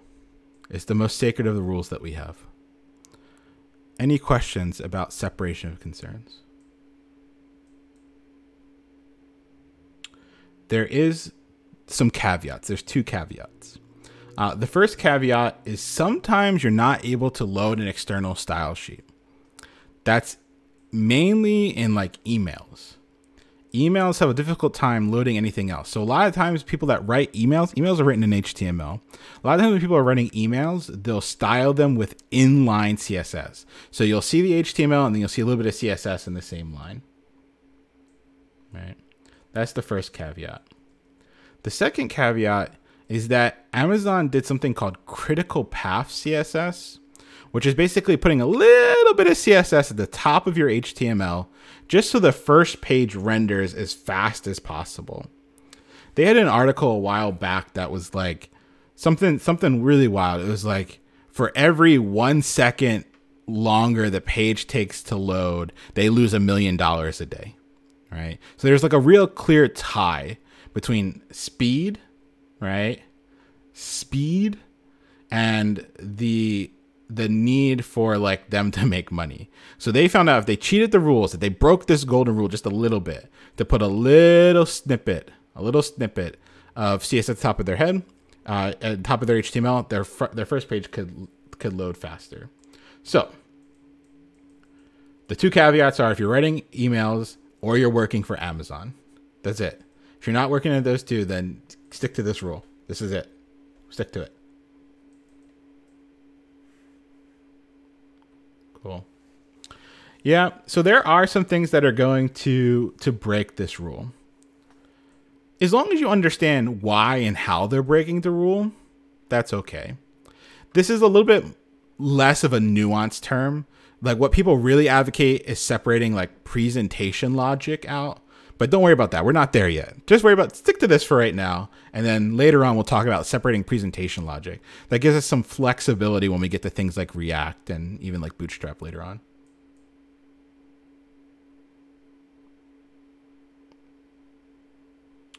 Yeah. Cool. All right, let's keep going. So we're going to learn HTML, CSS, and JavaScript. HTML, CSS, and JavaScript are all languages. And by languages, we mean that they have spelling and grammar rules, things that like make up the language, just like Spanish has like ñes and tildes and things like that, part of the language. HTML has the same thing, right? HTML and CSS are technically markup languages, not really programming languages, meaning if I gave them an operation, they're not really going to respond. Whereas with JavaScript, if I give it an operation like 5 + 5, it's going to give me 10 all day long. But they're all languages. They all have spelling and grammar rules. And when we're talking about languages, whether it be markup or programming languages, we call that spelling and grammar rules syntax. So here is the syntax of HTML. We have an opening tag and a closing tag, and those tags are wrapping around content. Whenever you are writing HTML, there should never be any loose content. Every bit of content must be wrapped in the appropriate HTML tag. And there are a lot of them, a couple dozen different tags. Okay. And these different tags all have what we call a semantic purpose. Like the reason why you would use one tag over another. There's going to be a reason, a decision that's made behind each tag. So what we're going to do today, right? What we're going to do today is we're going to learn about the basic tags, right? We're going to learn about the basic tags and put them into practice. Oh no, it's dropping.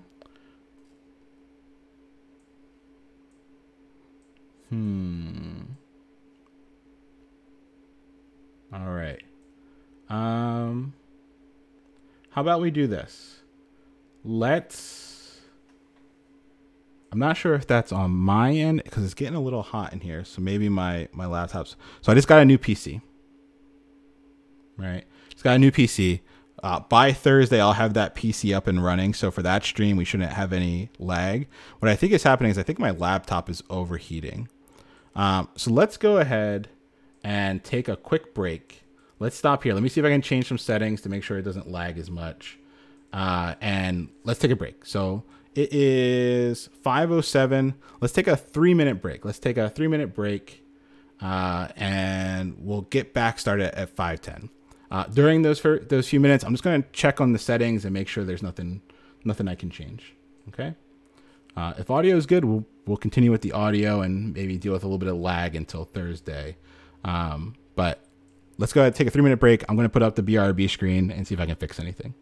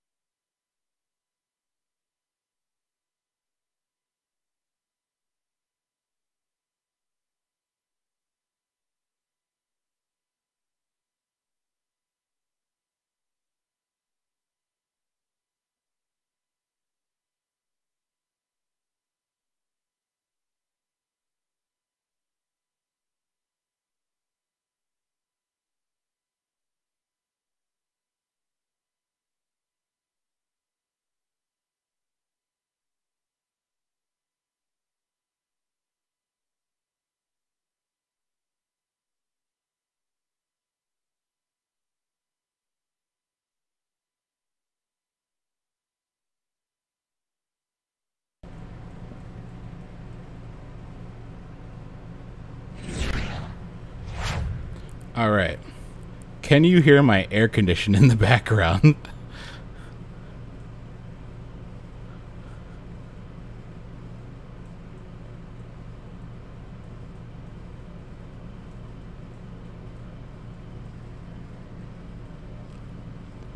All right. I think that's what we're going to have to do for today. I think for today, we're going to keep the...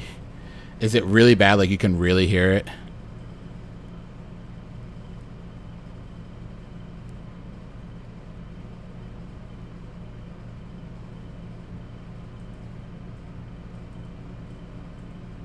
Okay, so we're going to continue with the aircon on. I'm hoping that the air will help cool down my computer. And then what we're going to do is we're almost close. We're almost through what I want to get through today. Okay. So it's going to lag a little bit.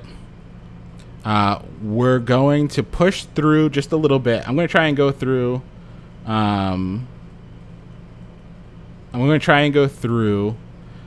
and get through it, and then we're going to stop. So we'll stop a little bit earlier than we normally would, just before my computer starts to kill over.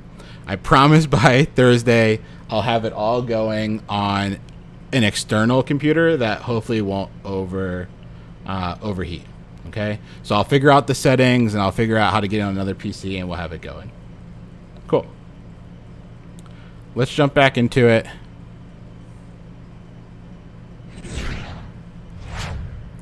All right, so we were talking about HTML, and we were talking about how HTML has some syntax, like the way that we write things.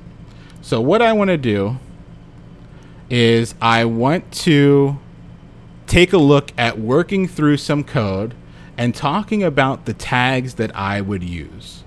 So what I am going to do is I am going to open up the HTML file that I shared. If you want the actual HTML file in our Discord channel, there is a follow along materials channel, and in that Discord channel will be the materials for the class. So you can go in and download them if you want. So I'm just going to go ahead and open up that HTML file. I'm just using a text editor. I'm using Atom here, but you could really use any text editor that you want. So here is just an about page about Learn with Leon and Friends. It's about kind of what we're learning here today and about the class. So when I look at this, I have some text here. And Learn with Leon and Friends is the most important thing here. It's the most important content for me, right? And so what I want to do is I want to go ahead and wrap that content in an H1 tag. So I'm going to go at H1 open. And then my H1 is going to close. Okay. The H1 opens. Whoop.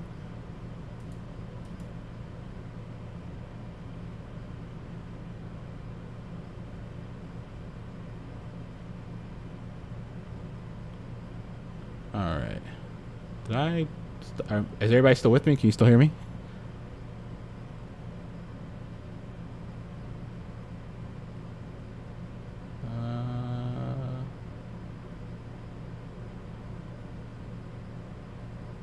Okay, I got a drop frame warning, so just making sure you're all with me. All right, still with me. Like I said, we'll get this fixed up by next stream. It's just I think my computer's overheating a little bit. Cool. All right, so what we're gonna do is we have this H1, right? Let me make this bigger so we can see it. H1 stands for the most important content on the page, right? It stands for the most important content on the page. Just making sure that all the settings are going. Hold on 1 second. I'm just trying to fix the setting here. Sorry, we're having so much trouble with this right now.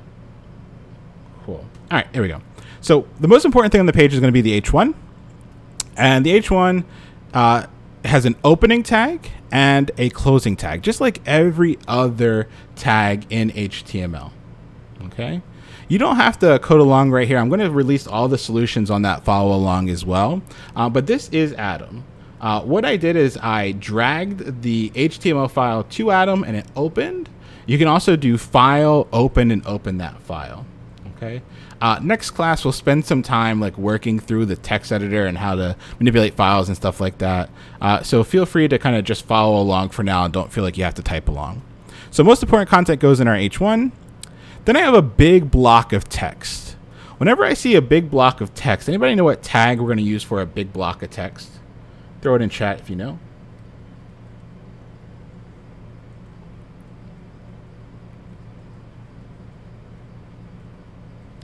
Big block of text. Yeah, a paragraph. If you were reading a newspaper or a book and you came across a big block of text, you would say that's a paragraph, right? You say that paragraph, right? That paragraph is the block of text, right? So a lot of the HTML actually is just similar to the things that you're already kind of familiar with when you're reading text. So I'm going to go ahead and wrap this big block of text. We're going to open it with a p tag. Right?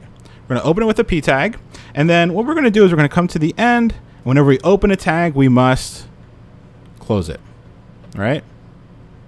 Whoop, whoop. Sorry. Hold on. And we must close it.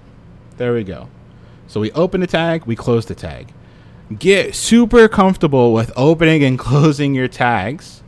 Right? Because if you forget to close one, you're going to see some mistakes there. All right. Next, we have a list of different places where folks are joining us from for the bootcamp. Whenever you see a list of places, we're probably going to deal with a list. We have two kinds of lists in HTML. We have an ordered list and an unordered list. In this case, I'm going to use an unordered list. So I'm going to go ahead, I'm going to open my UL. So UL, and what I'm going to do is I am going to immediately close it, and I'm going to go ahead and take this UL and I am going to bring it all the way at the bottom. See if I can, I'm like trying to get out the way of the code. I'm going to bring it all the way to the bottom and I am going to close it. So let me move this up so we can see it above my head. Here we go. I have the UL that opens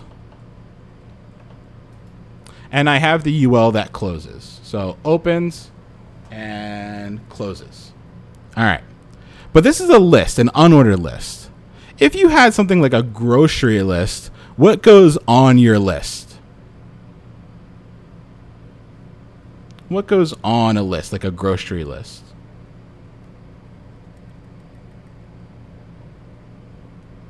Eggs. Yes, eggs do go on the list.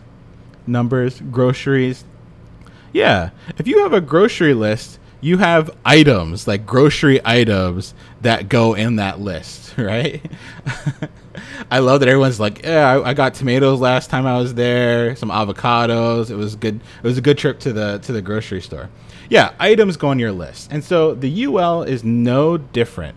We have all these different locations and all of them need to be inside of a list item.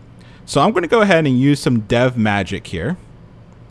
And what I am doing is, since I'm using a text editor, I can hold down Command or Control, and wherever I click, I get this lovely REPL.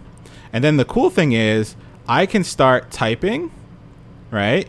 I can start typing, and I get it typing in all those locations for me. So the cool thing next class that we'll do is we'll spend some time working through these like shortcuts together so that you can actually code a little bit faster. But for this, I just want to show you the HTML. So I had a list, it opened and closed, and then each of these are elements, right? And so the interesting here is I chose an unordered list. There's also an ordered list. And it's often difficult for new students to figure out when they should use an unordered or ordered. The time I use an ordered list is when I would get in trouble if things weren't ordered. So what do I mean by that? I mean that if, let's say I was making a recipe, maybe like I was making some brownies, and I just poured the water onto the pan, I threw the mix on top, threw some oil on top, and put it in the oven. I'm not going to walk away with delicious brownies, right? And so to get delicious brownies, I would have to follow specific steps. That's when I would use an ordered list, something that really has to be in a specific order, right? That's when we're dealing with an order list. Now, these might be in a, like a alphabetical order, but to me that's not enough. Something I would get in trouble for. Yeah, I'm sorry, folks. I'm sorry it's lagging a little bit here. Let's power through it. We're going to end the stream a little bit short. I hope that you got some learning in before it started to lag. Let's just power through this last little bit, and then we'll cut it a little bit short, and then it'll give me some time from Thursday, and we'll pick it up on Thursday. I am going to finish this out here. So we have one more thing here. We have a paragraph down here, like another block of text. And so I am going to wrap this in a p tag just because it's another block of text. And whenever I open a tag, I must close the tag. So I'm just going to jump on down here and I'm going to close it. Right? And so let me scroll this up so that you can see it closing down here. There we go. We had another paragraph. Now, the important thing here is that every bit of content is now, right? Every bit of content is now in a tag, like it's wrapped in a tag. Because when you're writing HTML, the most important thing is that every bit of content is wrapped in a tag. Okay? I think maybe if you turn down the settings, like if you go from like 1080p, whatever, down to like 720, that might help it a little bit as well. If you're using a text editor, it should auto detect the tags, right? So if you're using Atom and you've saved it as an HTML file, it'll auto detect the LIs, the ULs, the paragraphs, things like that. Okay. All right. So we have every bit of content wrapped in a tag. There's one other thing that I've noticed here too. It says, if you would like real-time answers to your questions, please join our Discord here. Right? Please join our Discord here. What does that sound like? Please join here. What does that sound like?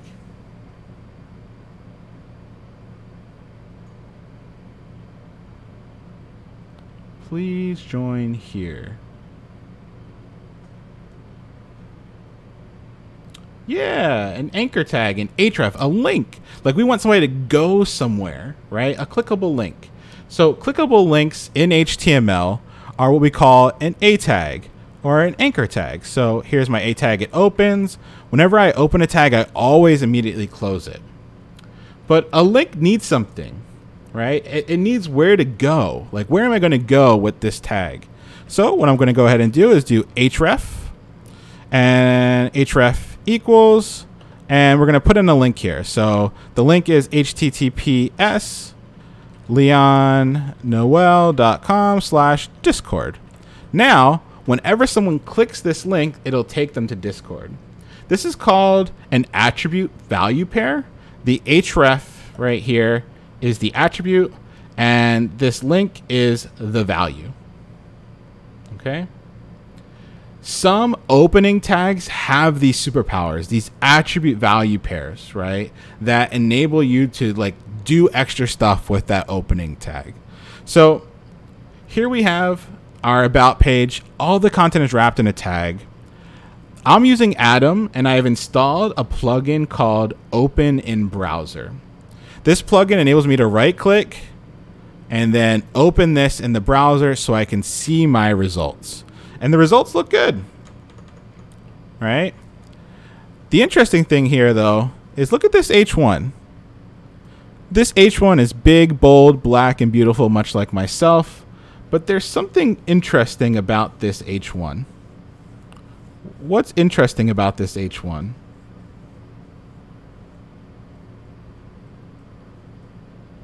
What's interesting?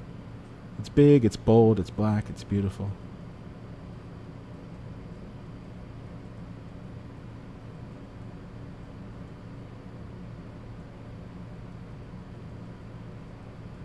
It's capitalized, it's bolded, it's bigger, it's styled. Wait a minute. If it's bigger, it's bolded, it's styled, what does that sound a lot like? What does that sound a lot like? It's bigger. It's bolder. Yeah, it sounds like CSS. That's style. Wait a minute. Did I write any CSS? No, I didn't. I just wrote HTML. So here are the browser wars alive and well, right?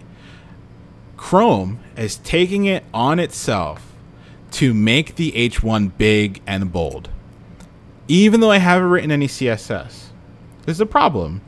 It's one of the first things when we get to CSS next week that we have to worry about. We have to worry about the idea that the browsers might try to input their own style, and how do we combat that? But the important thing right now is the browser is going to kind of do its own thing. The browser is going to go ahead, right? The browser is going to go ahead and impart its own style. So until we write our own CSS, you should not care what it looks like in the browser. This is probably one of the hardest things for folks to kind of wrap their minds around when they're first starting HTML and CSS. Okay? When you're first starting HTML, it does not matter what it looks like. You can't choose tags based on how they look. Some of you said that should be an H1 or the most important thing because it's the biggest, right? We want to stay away from choosing tags based on whether or not they should be bigger or smaller or styled a certain way. We want to choose tags based on their semantic meaning, like the reason why we would choose that tag. So what I'm going to do is we're going to walk through some of the key tags. I'm going to introduce a lab, and then we're going to stop for the night. That way my computer won't die, and we'll pick back up on Thursday. We've been doing this for 2 hours, so I feel pretty good. But the interesting thing here is that we haven't written any CSS. There's some default styling coming through. Please fight the urge when trying to write HTML to care how it looks. Yes, any CSS that we do write will override these browser styles. Okay, so let's go ahead. Let's take a look back at the slides and start looking at some elements. All right, we just coded the about page. Let's look at some elements. Like I said, if you join the Discord in the follow along materials, I'll post the solutions when we're done. So if you want the solution to the thing I just coded and the solution to the lab, go ahead and join the Discord. All right, time for some tags. And not these tags. This is Extreme World Tag. I don't know if you've seen this before. It's like legit organized tag, and it's amazing. It's like parkour and tag mixed. All right, let's get through these tags. It's going to take us maybe 10 minutes to get through these, and then we're going to stop before my computer explodes. All right, so we have some heading elements. Okay, we have H1s, 2s, 3s, 4s, 5s, and 6s. All right. When you choose a heading element, you're saying this bit of text describes the text that comes after, right? So think of a newspaper. A newspaper would have a heading, and then underneath that heading would be some text. So whenever you're trying to describe a bunch of stuff that comes after, a bunch of content that comes after, you use an H1. Okay? You shouldn't use an H1 because it makes things big. That's not semantically correct. That's style. That should be controlled by CSS. You should choose an H1 because it's the most important thing on the page. If an H1 is the most important thing, how many H1s should we have?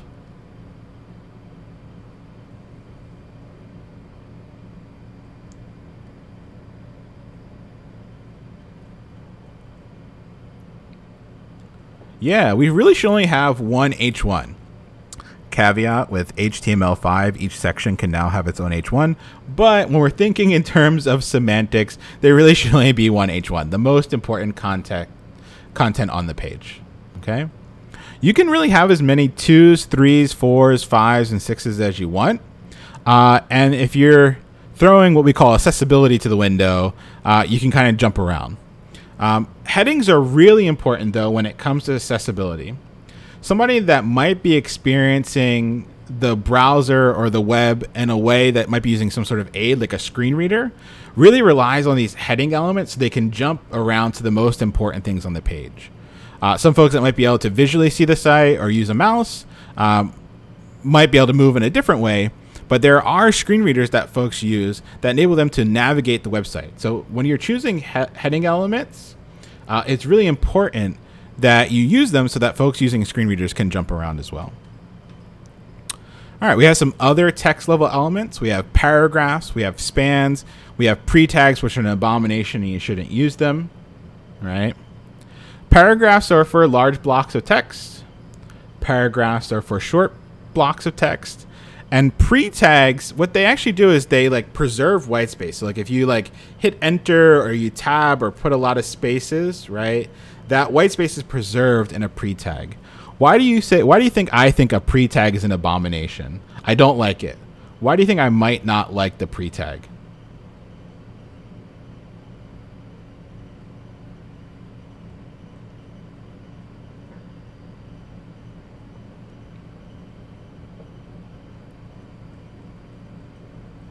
Yeah, to me that white space and that styling, all of that that's style.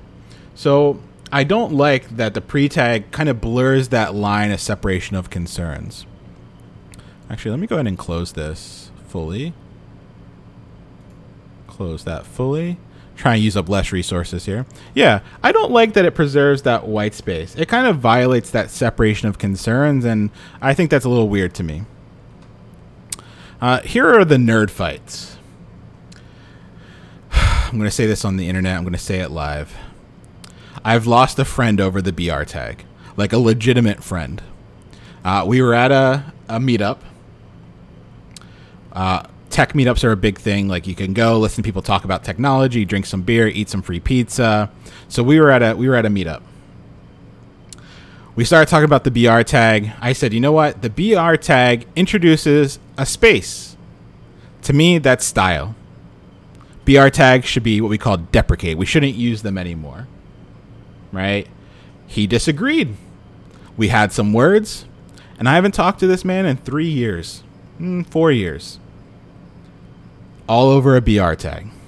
Now, was I right and he wrong, or him wrong and I right?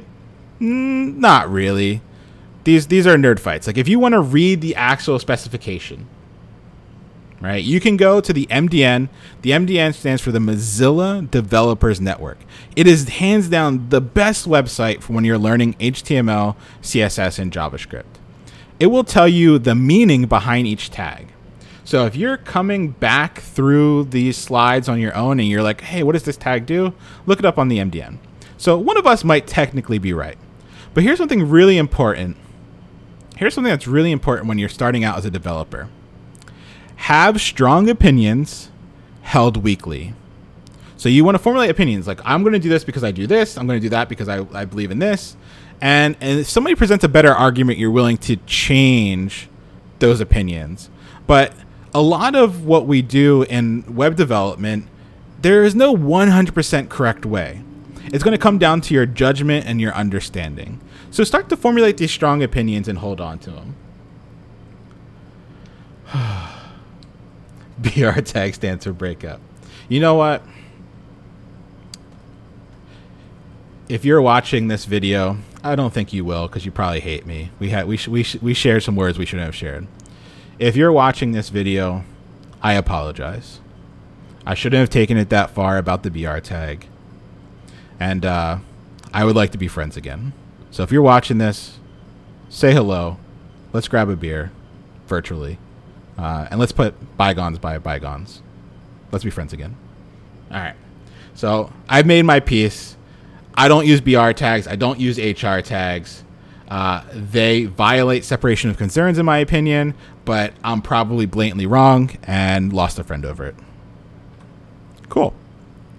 There are some other devices, some other elements that are important, and they help things like screen readers. So some individuals use a device such as a screen reader, that will read through HTML for them, help them navigate through the browser. And these elements can be really helpful for those individuals, and they do some really interesting things. If we put an M tag around some content in our HTML, it's actually going to bold it.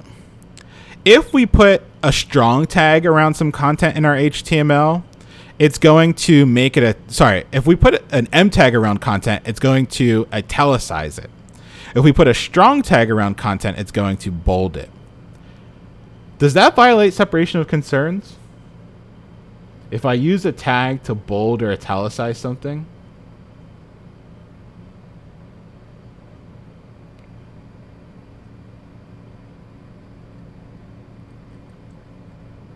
I think so, yeah. If I'm going to use these tags to do style, then I have violated separation of concerns, right? But here's the cool thing. I don't care how it renders. I don't care about what the HTML looks like because I haven't written any CSS. So I ignore the bolding. I ignore the italicizing. I use the M and strong tags to provide emphasis and a sense of urgency in my content, specifically for folks that use a screen reader. If they're using a screen reader, they might not be able to see the boldness or italicizing anyway, and that's not the reason I'm using those tags. I'm using those tags because it gives them extra cues as to why certain content might be important.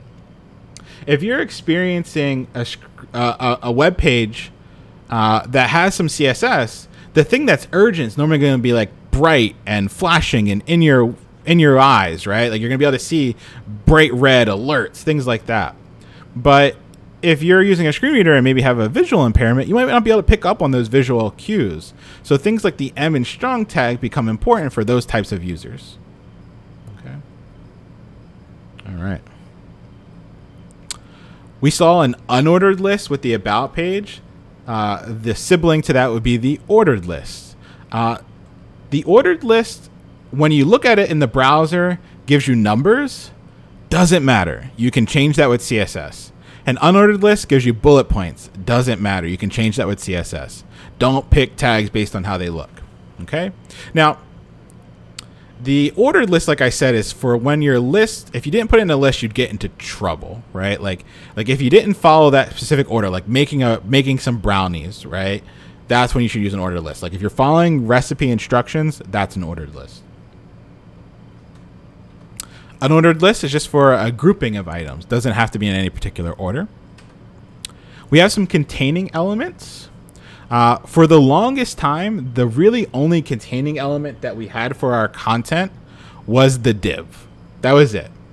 With the newer versions of HTML, we got all these wonderful tags that have a more appropriate semantic meaning, like a reason why you would use them. The article tag is really important. It's for content that should be shared.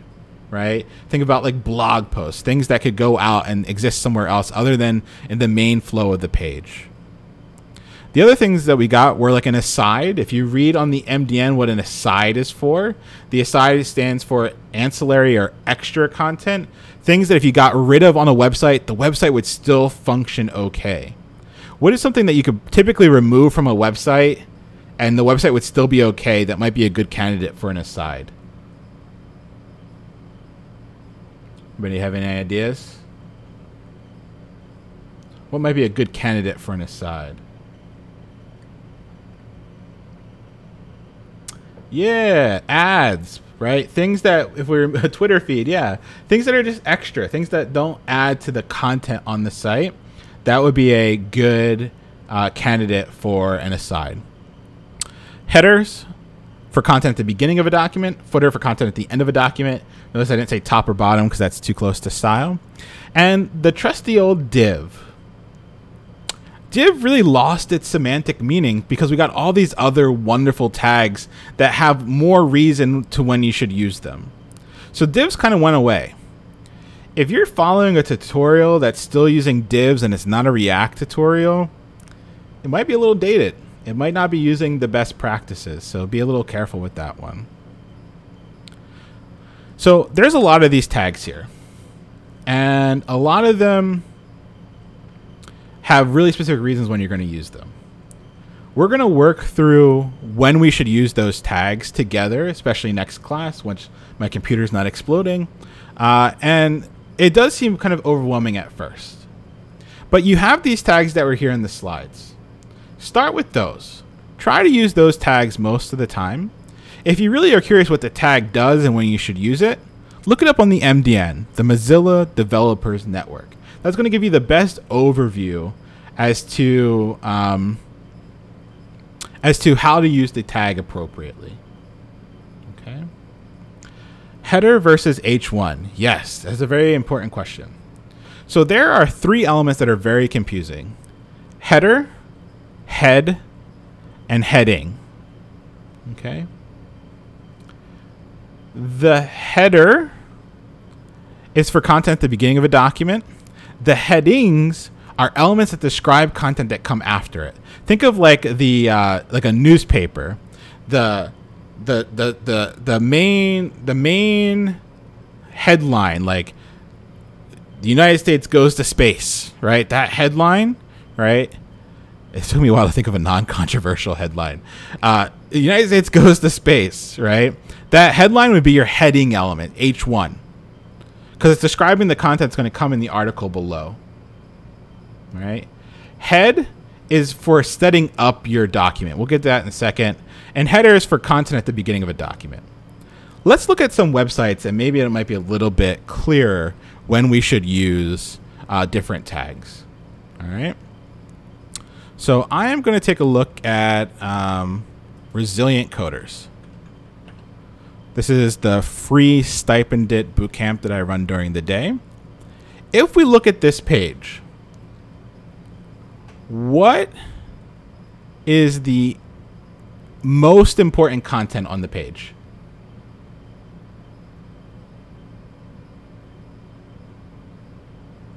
What's the most important content here?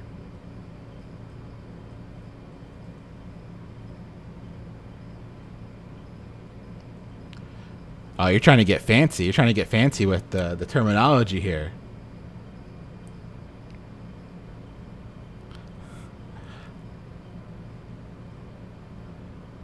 Yeah, the equity part. Equity and access to the tech economy is definitely the most important content.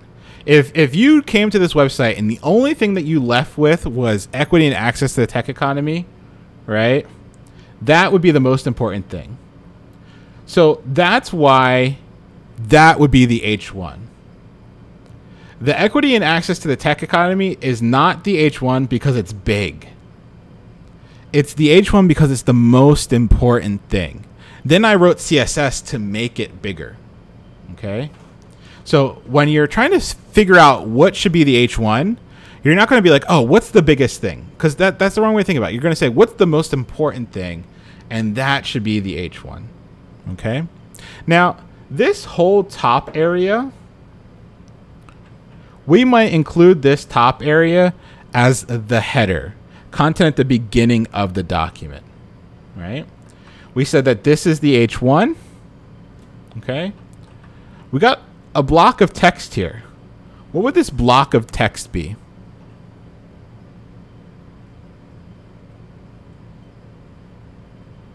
What would that block of text be? What tag would we use for that block of text? Yeah, a paragraph, a paragraph. Cool. Let's scroll a little bit. How about our mission? What is our mission? What tag would you use there?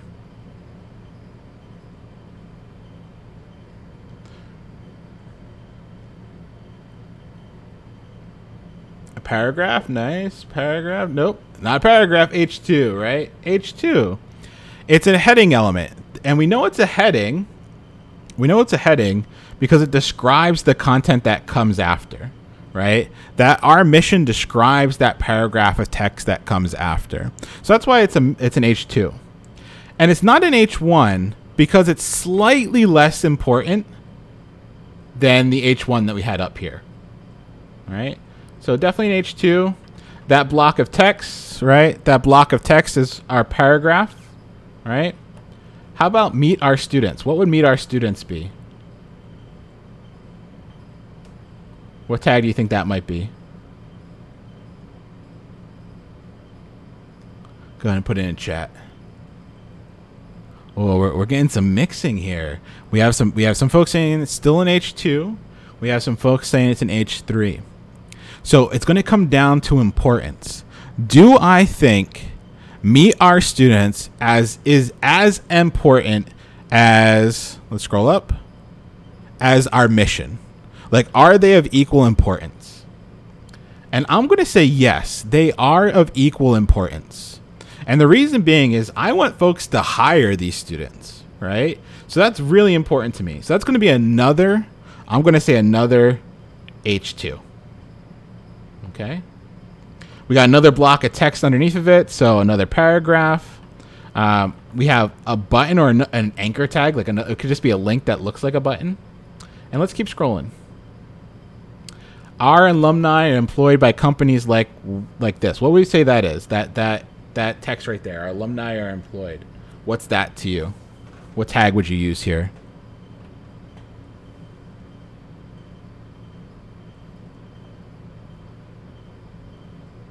Yeah, I think that's an H3, maybe an H4. I say it's an H3. It's definitely less important, and we don't have enough information to figure out the total importance, but it's definitely less important. So I would feel comfortable with an H3 there for now. How about all of these? It's kind of funny to say, but these would be what? The things I'm circling are all individual what?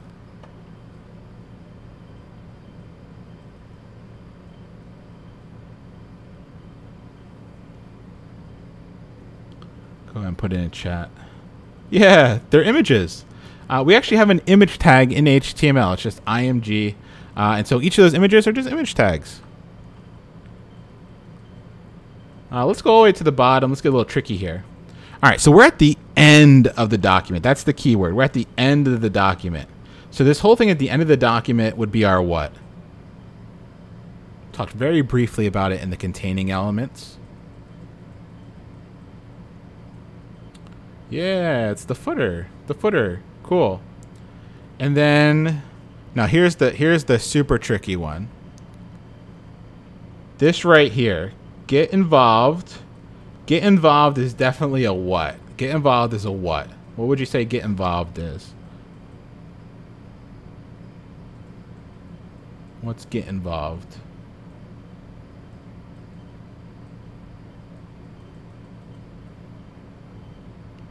Yeah, I think it's like an H4. It's definitely less important. It's definitely an H4. Definitely less important. And then the tricky thing, though, is what's below the H4? What is that? Ooh, yeah. HP Dragonet got it first, right? It's a list. It's definitely a list. What kind of list? What kind of list would you say that is? Unordered. Yep, I agree. It's an unordered list. Cool. So you've been on the job a total of what? Just a little over 2 hours. And you already know pretty much enough to lay out a pretty modern website. So yes, there are a lot of HTML tags, but there's really only like 20 that you'll use on a really regular basis that you have to be comfortable with.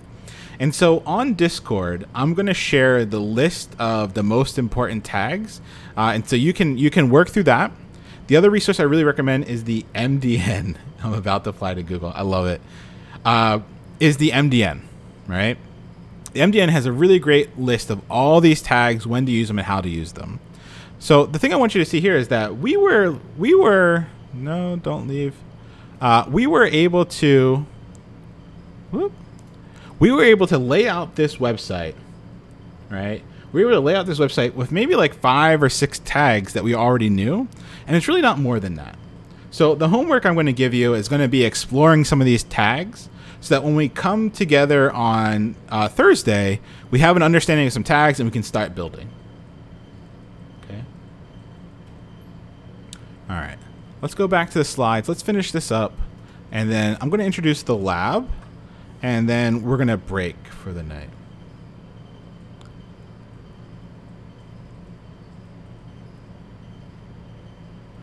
So I'll go ahead and for the boot campers, there's already a study together channel, but I'll create a study group channel on Discord for you all. That way all the mentors and stuff can hop in and help as well.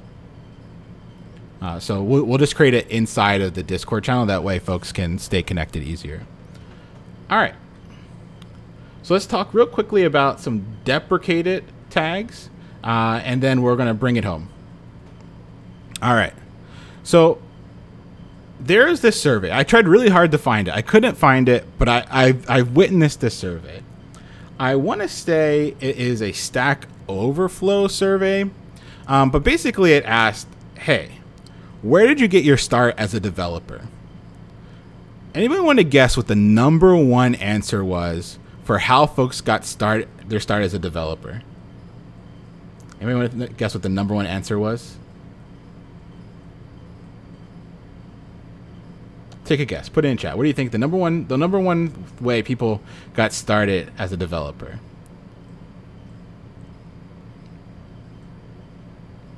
A lot of you are guessing MySpace. That was the #2 reason.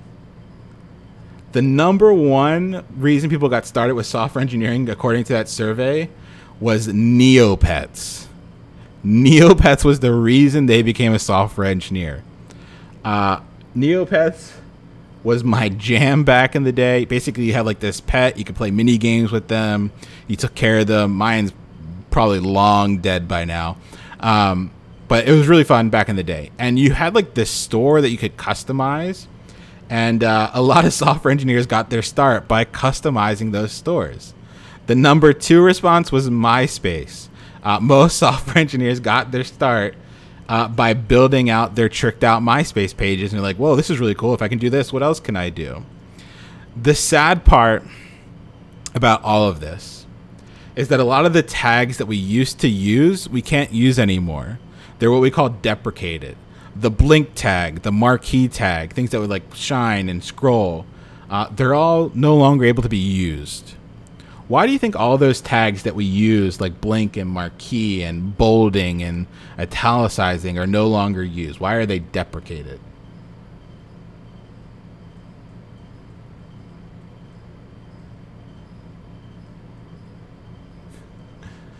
Yeah, it's CSS. Those are all CSS, right? And so as the newer versions of HTML came out, we got rid of some tags. And some tags were co-opted to mean slightly different things.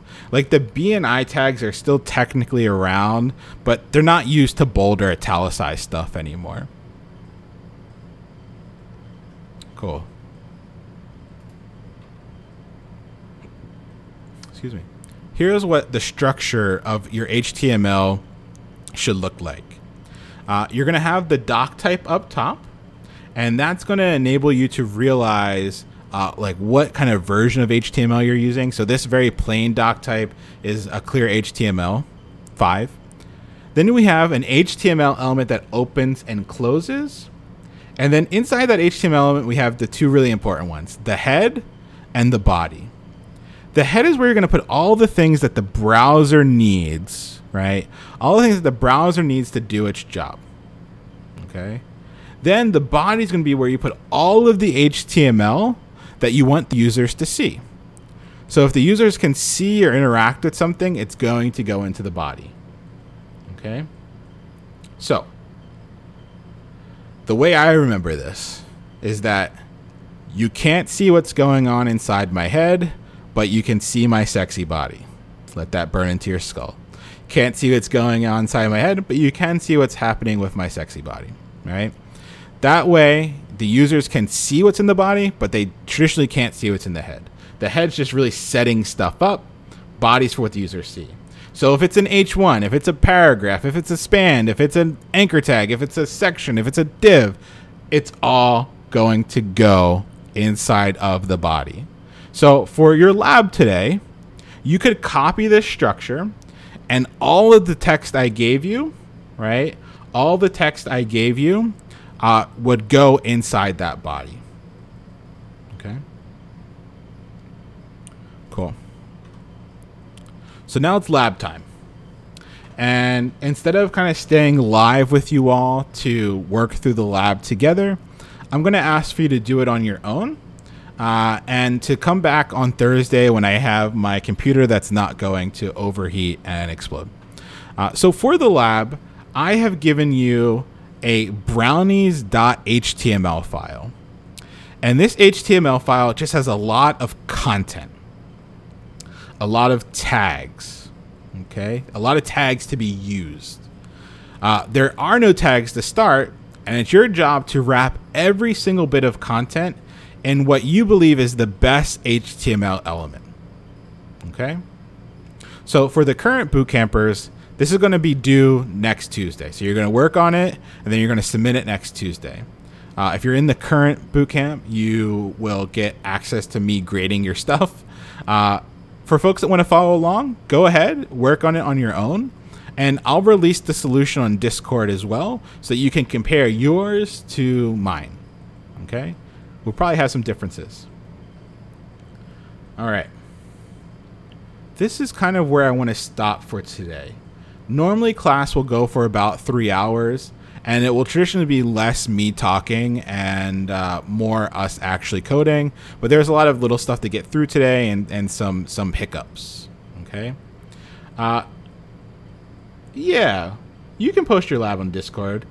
If folks post it, I'll keep a channel. If you want it, you can ask questions. My goal is to be super committed to anyone that joins the Discord and needs help. Right? I have the current boot campers that are going to get my full undivided attention, but anyone that is looking for that community that might help them or push them or support them, myself and all of the friends that we call them, the mentors in the channel, are here to help you. We realized that for a lot of folks that replied, over 2,000 of you, like, this is a really hard, difficult time. You're trying to explore a new career, and we really want to help you through that. Okay? So, if you've been watching and following along, and you haven't followed the stream, please go ahead and click follow for me, just so you get a notification next time class starts. If you haven't joined the Discord, go ahead and join. That way we can help out. Yeah, I think images would be good. And I'm going to hang out for a few minutes and answer any questions that you might have in chat. But this is where we're going to stop. Go ahead and open up that HTML file. Wrap all the content in the appropriate tags, and come Thursday, we'll take a glance at it again, and we'll start fresh. This has been a lot of fun. I'm sorry we had some technical hiccups, but I'm going to work really hard tonight and tomorrow to make sure that doesn't happen again, so the stream's not interrupted and there's no bad issues. Yeah, I'm just going to hang out. I'm going to hang out for 5-10 minutes. Any questions that you might have, I'm happy to answer them. If you're in the current bootcamp, you're going to submit those on Schoology. And Thursday, we'll play around with Atom. We'll get you comfortable using Atom, opening it. So if you don't feel comfortable, jump on Discord. I'm also going to run office hours on Saturdays. So those would be really good times. If you're just having like really strong technical difficulties, stop by the office hours on Saturdays. That'll be a chance for you to like actually kind of go into fixing things that you're struggling with.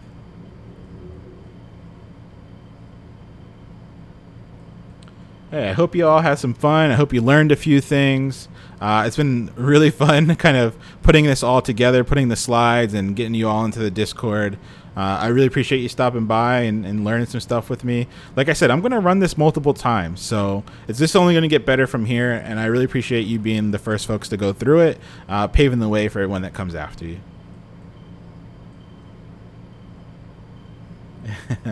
My space kittens. Yeah, so we'll end it here. Feel free to kind of dip out. I'm going to let kind of chat run for a little bit.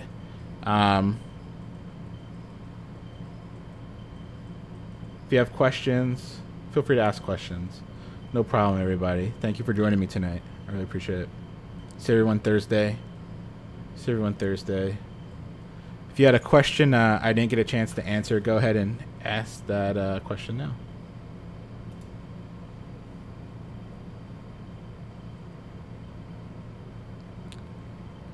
For those that are in the current bootcamp, I haven't opened the assignment yet. The assignment will always open on the day that it's due. So don't worry about submitting it right now. Yep. If you're in the Discord, you're going to see folks that are in green. Those are the mentors that are there to help. They want to help. They're inspired by you kind of wanting to learn how to code and are here to help. A lot of them are Resilient Coders alumni, folks that have been in the same place you are right now, that went through a boot camp and now are software engineers at some really big companies. In your Atom, you had a very long line displayed as a block. How did I make that happen? Since it was saved as an HTML file, when I clicked on it, it gave me that highlighting. Yeah. Hey, Noct, glad to have you, even though you've only been here for 10 minutes. Every Tuesday and Thursday, starting at 6:30 Eastern Time, come learn some code. The downloadable slides file, Izzy, is on the Discord in the follow along materials. It's follow along materials. If you go there, you'll get the starter code from today and the lab files.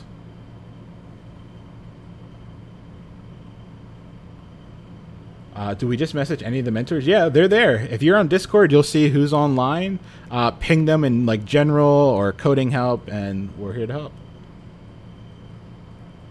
Can we get some practice games challenge you to some high-stakes Pokemon Showdown match? Yes, I play VGC doubles, though. I don't play singles. So if you play like singles OU, that's not my jam. You want to play some VGC doubles? Let's go. I'm ready to throw down.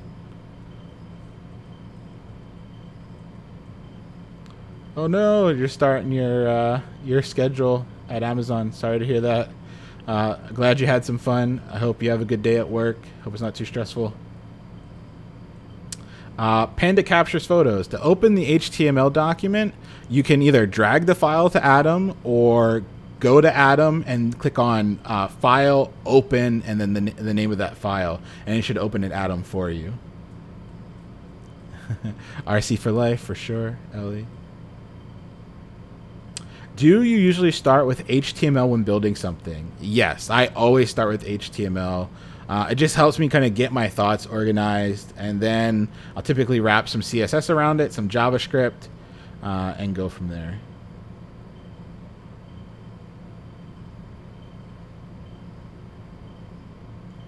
Yes, super. The HTML docs are in the follow along materials channel.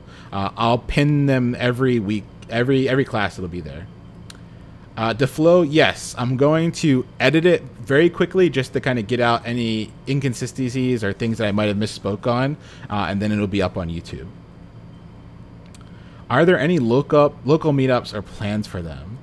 Most of our folks, especially a lot of the mentors, are based in Boston, and so once COVID's not a thing anymore, I'm sure folks would be down to meet up in person. Also, Free Code Camp has really great local meetups. I used to go to the one in Boston for a little while and help folks learn how to code.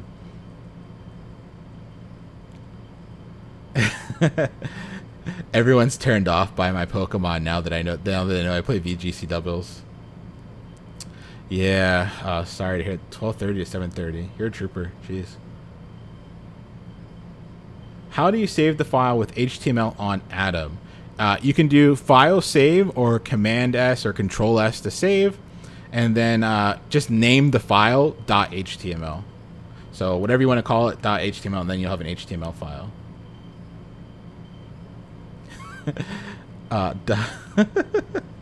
Domino's Pizza USA said, "Great work. Domino's would sponsor." I love it. Have you had anyone relocate for your Resilient Coders camp? Yes, we've had quite a few people. Rai, who's a mentor on the Discord, he came from Detroit and has now been very successful in his career. Worked as a software engineer at one of the largest publishing houses in the country, and is now an instructor at General Assembly as well. Little Bonnie, yeah, if you go to leonnoel.com/YouTube, that'll take you to my YouTube channel. If you also just do !YouTube, you'll get the link for it here in chat. The Resilient Coders Bootcamp is in person. We try to make it in person, or at least folks that are currently residing in Boston. We are virtual now, but we do try to keep it for folks in Boston because that's where our funders fund us for. But there are plenty of other kind of ways that you could, if you're out of the country, hit me up on Discord. Happy to help with learning plans, places to learn, stuff like that.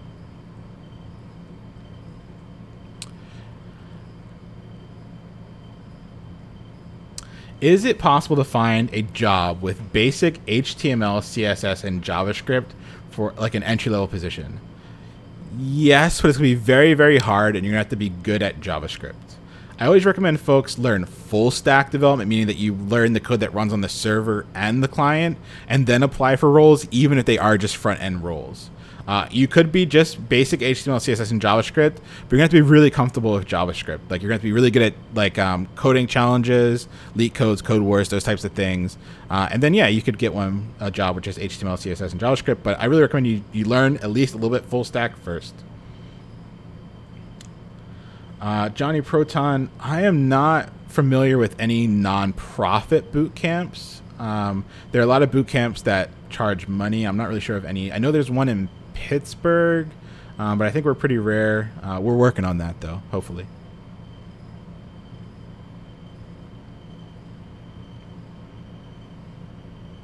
Like I said, I'm just going to hang out for maybe another 4 or 5 minutes.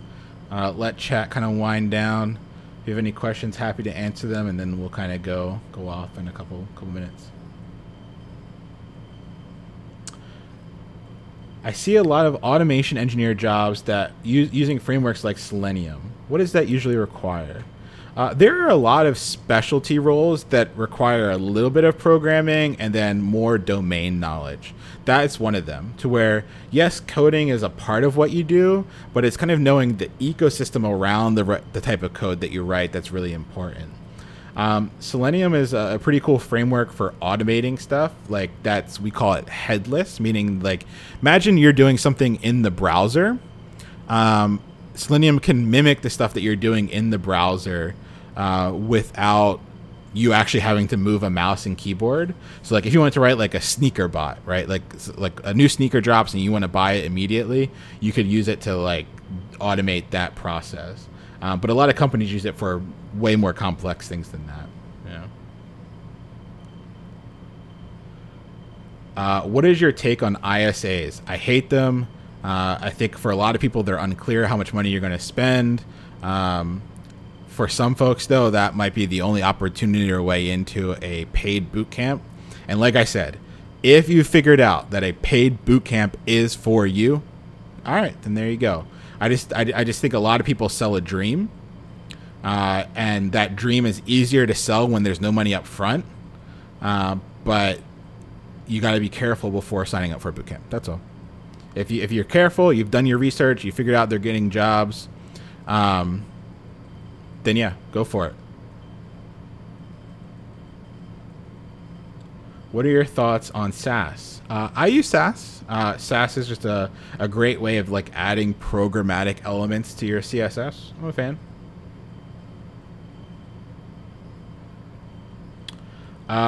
I recommend building one application before starting to apply for jobs. So like something that has a nice front end that you can see and interact with, and something that has also a back end component where you're like the server, like the server that's listening for the request, storing stuff into a database. Yeah, and a portfolio. A portfolio can be helpful just to have a web presence. So when people start Googling you when you apply for jobs, they find something. What are some of your favorite and least favorite aspects of coding? My favorite thing about coding is being able to bring something to life. Like, I can have an idea, and if I spend a really hard weekend, right? If I spend like a really rough weekend, I can build that thing that's in my head. That blows my mind. Like, to be able to, the creativity that knowing how to code provides is endless. And so that's my favorite thing about coding. My least favorite thing about coding. I kind of like coding a lot. Least favorite. I think my least favorite thing right now is, especially in JavaScript land, there's so many new frameworks, and it's really it's hard to stay up to date and current in all the new things that are happening. I kind of sometimes wish I chose a more boring stack where I could develop way more depth and not try to keep up with whatever is currently in vogue. I think that's more of a complaint of me like loving JavaScript. Yeah, I said that. Love JavaScript. What to start if you want to learn Clojure and Ruby. For Ruby, you cannot beat Mark Hartle's book. It's the Ruby on Rails 6th edition now book.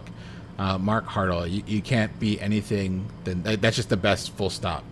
Clojure, I'm not too sure. I have some resources earmarked, but you'd have to ping me on Discord. I can show you what I found when I was looking into it. Enter, yes, I am in a real spaceship. Don't tell anyone. No, I have a green screen behind me. That way I can have the code behind me. And this is a GIF I found by Googling Zoom background GIFs on Giphy.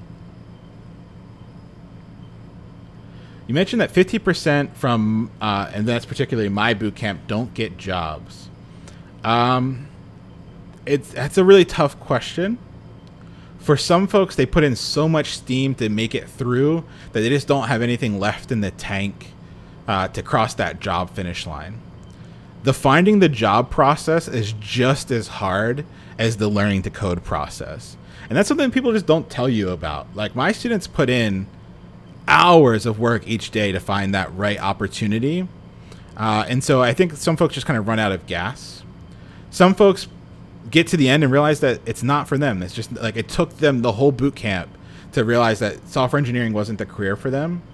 And then some folks just have some other things that they're dealing with that make them not be able to cross the finish line.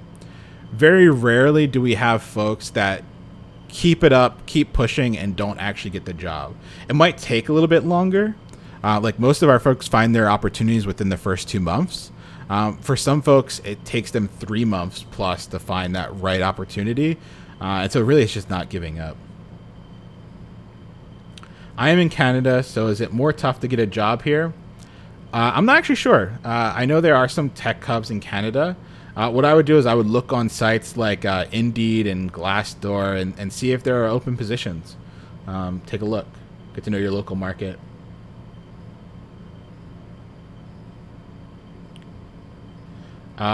So I personally don't have children, but how do you structure learning and juggling on top of a regular job? Gary Vaynerchuk, and it's up to you whether you're a fan or not, but Gary Vaynerchuk has this saying that I really like. He says it's not about how many hours you have, it's what you do with those hours that counts. I can give 5 people a 1 hour block of time, and those 5 different people are going to work at varying different degrees of focus in that hour block of time. So if you can only find an hour, build a realistic plan around getting an hour in each day. I'm really happy to help with that. If you're working and you have children and you want a plan that's going to be tailored around like making that work, ping me on Discord or grab a time slot, leonnoel.com/book-time. Well, let's talk through it.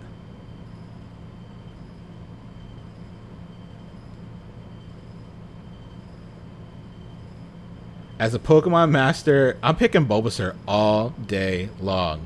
I'm actually really mad that I have Charizard as my follow alert. I am definitely working on getting a Bulbasaur one. How international is coding? Are there languages? Is there a language barrier in different countries with regard to coding? So the real answer to that is that pretty much all major jobs are going to be in English. Like most coding languages use English as the default language. There are programming languages and other languages. They're just not dominant. So if you're going to write code, you're going to be writing code primarily in a community that primarily speaks English. There are some other smaller projects, but it's just the reality that currently it's mainly English. How much time to learn JavaScript for an average person? I would say, well, so let's take a look at the bootcamp that I help run during the day, right? Those folks put in 12-hour days for 20 weeks before they're able to get their opportunities. If you just want to learn the basics, you can pick up the basics in a weekend or two. You find a good tutorial and you can pick up the basics pretty quickly. But to get to the point to where somebody will employ you, that's a different story. Any sites you recommend for website inspiration? Yeah, so a lot of designers hang out on Dribbble. I hang out on Product Hunt a lot to see new sites. Yeah, I read Hacker News a lot and Reddit too, and I see a lot of stuff on their different subreddits there.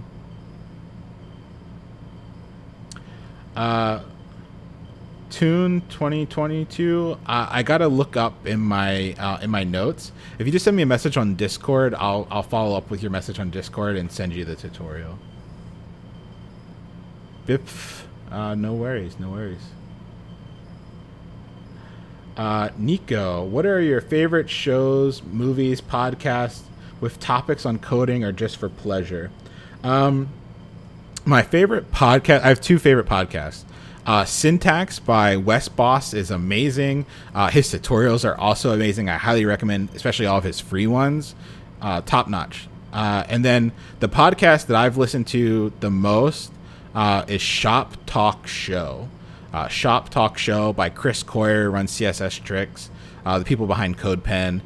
Just an amazing podcast. Good group of folks that come on and really dives deep with a lot of stuff.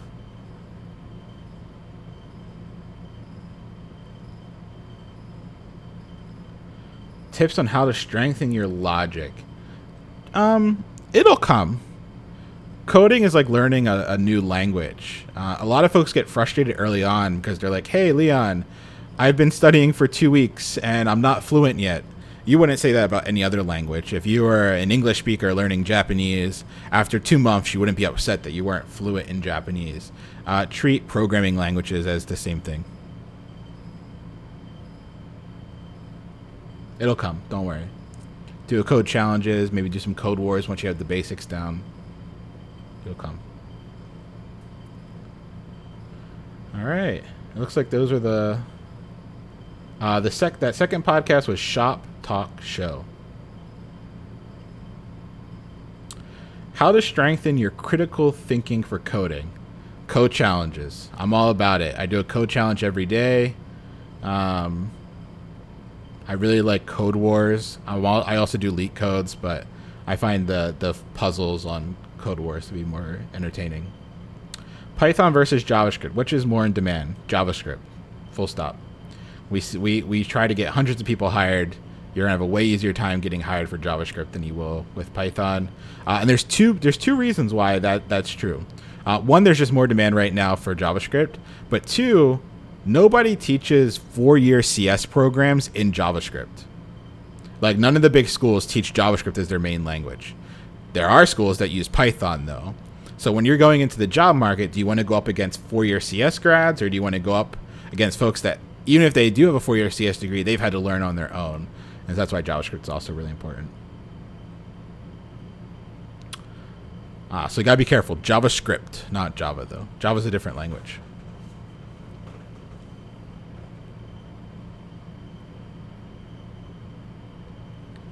All right. Any last minute questions before we sign off here? All right, folks. Hey, it's been wonderful. I really appreciate you stopping by for the first class. If you have questions between now and Thursday, hit me up on Discord. Happy to answer them. This was a lot of fun. Looking forward to seeing everyone on Thursday. If you haven't hit the follow button, go ahead and hit the follow button for me, just so you can see next time we're online. And I'll talk to you on Discord. Peace, everyone.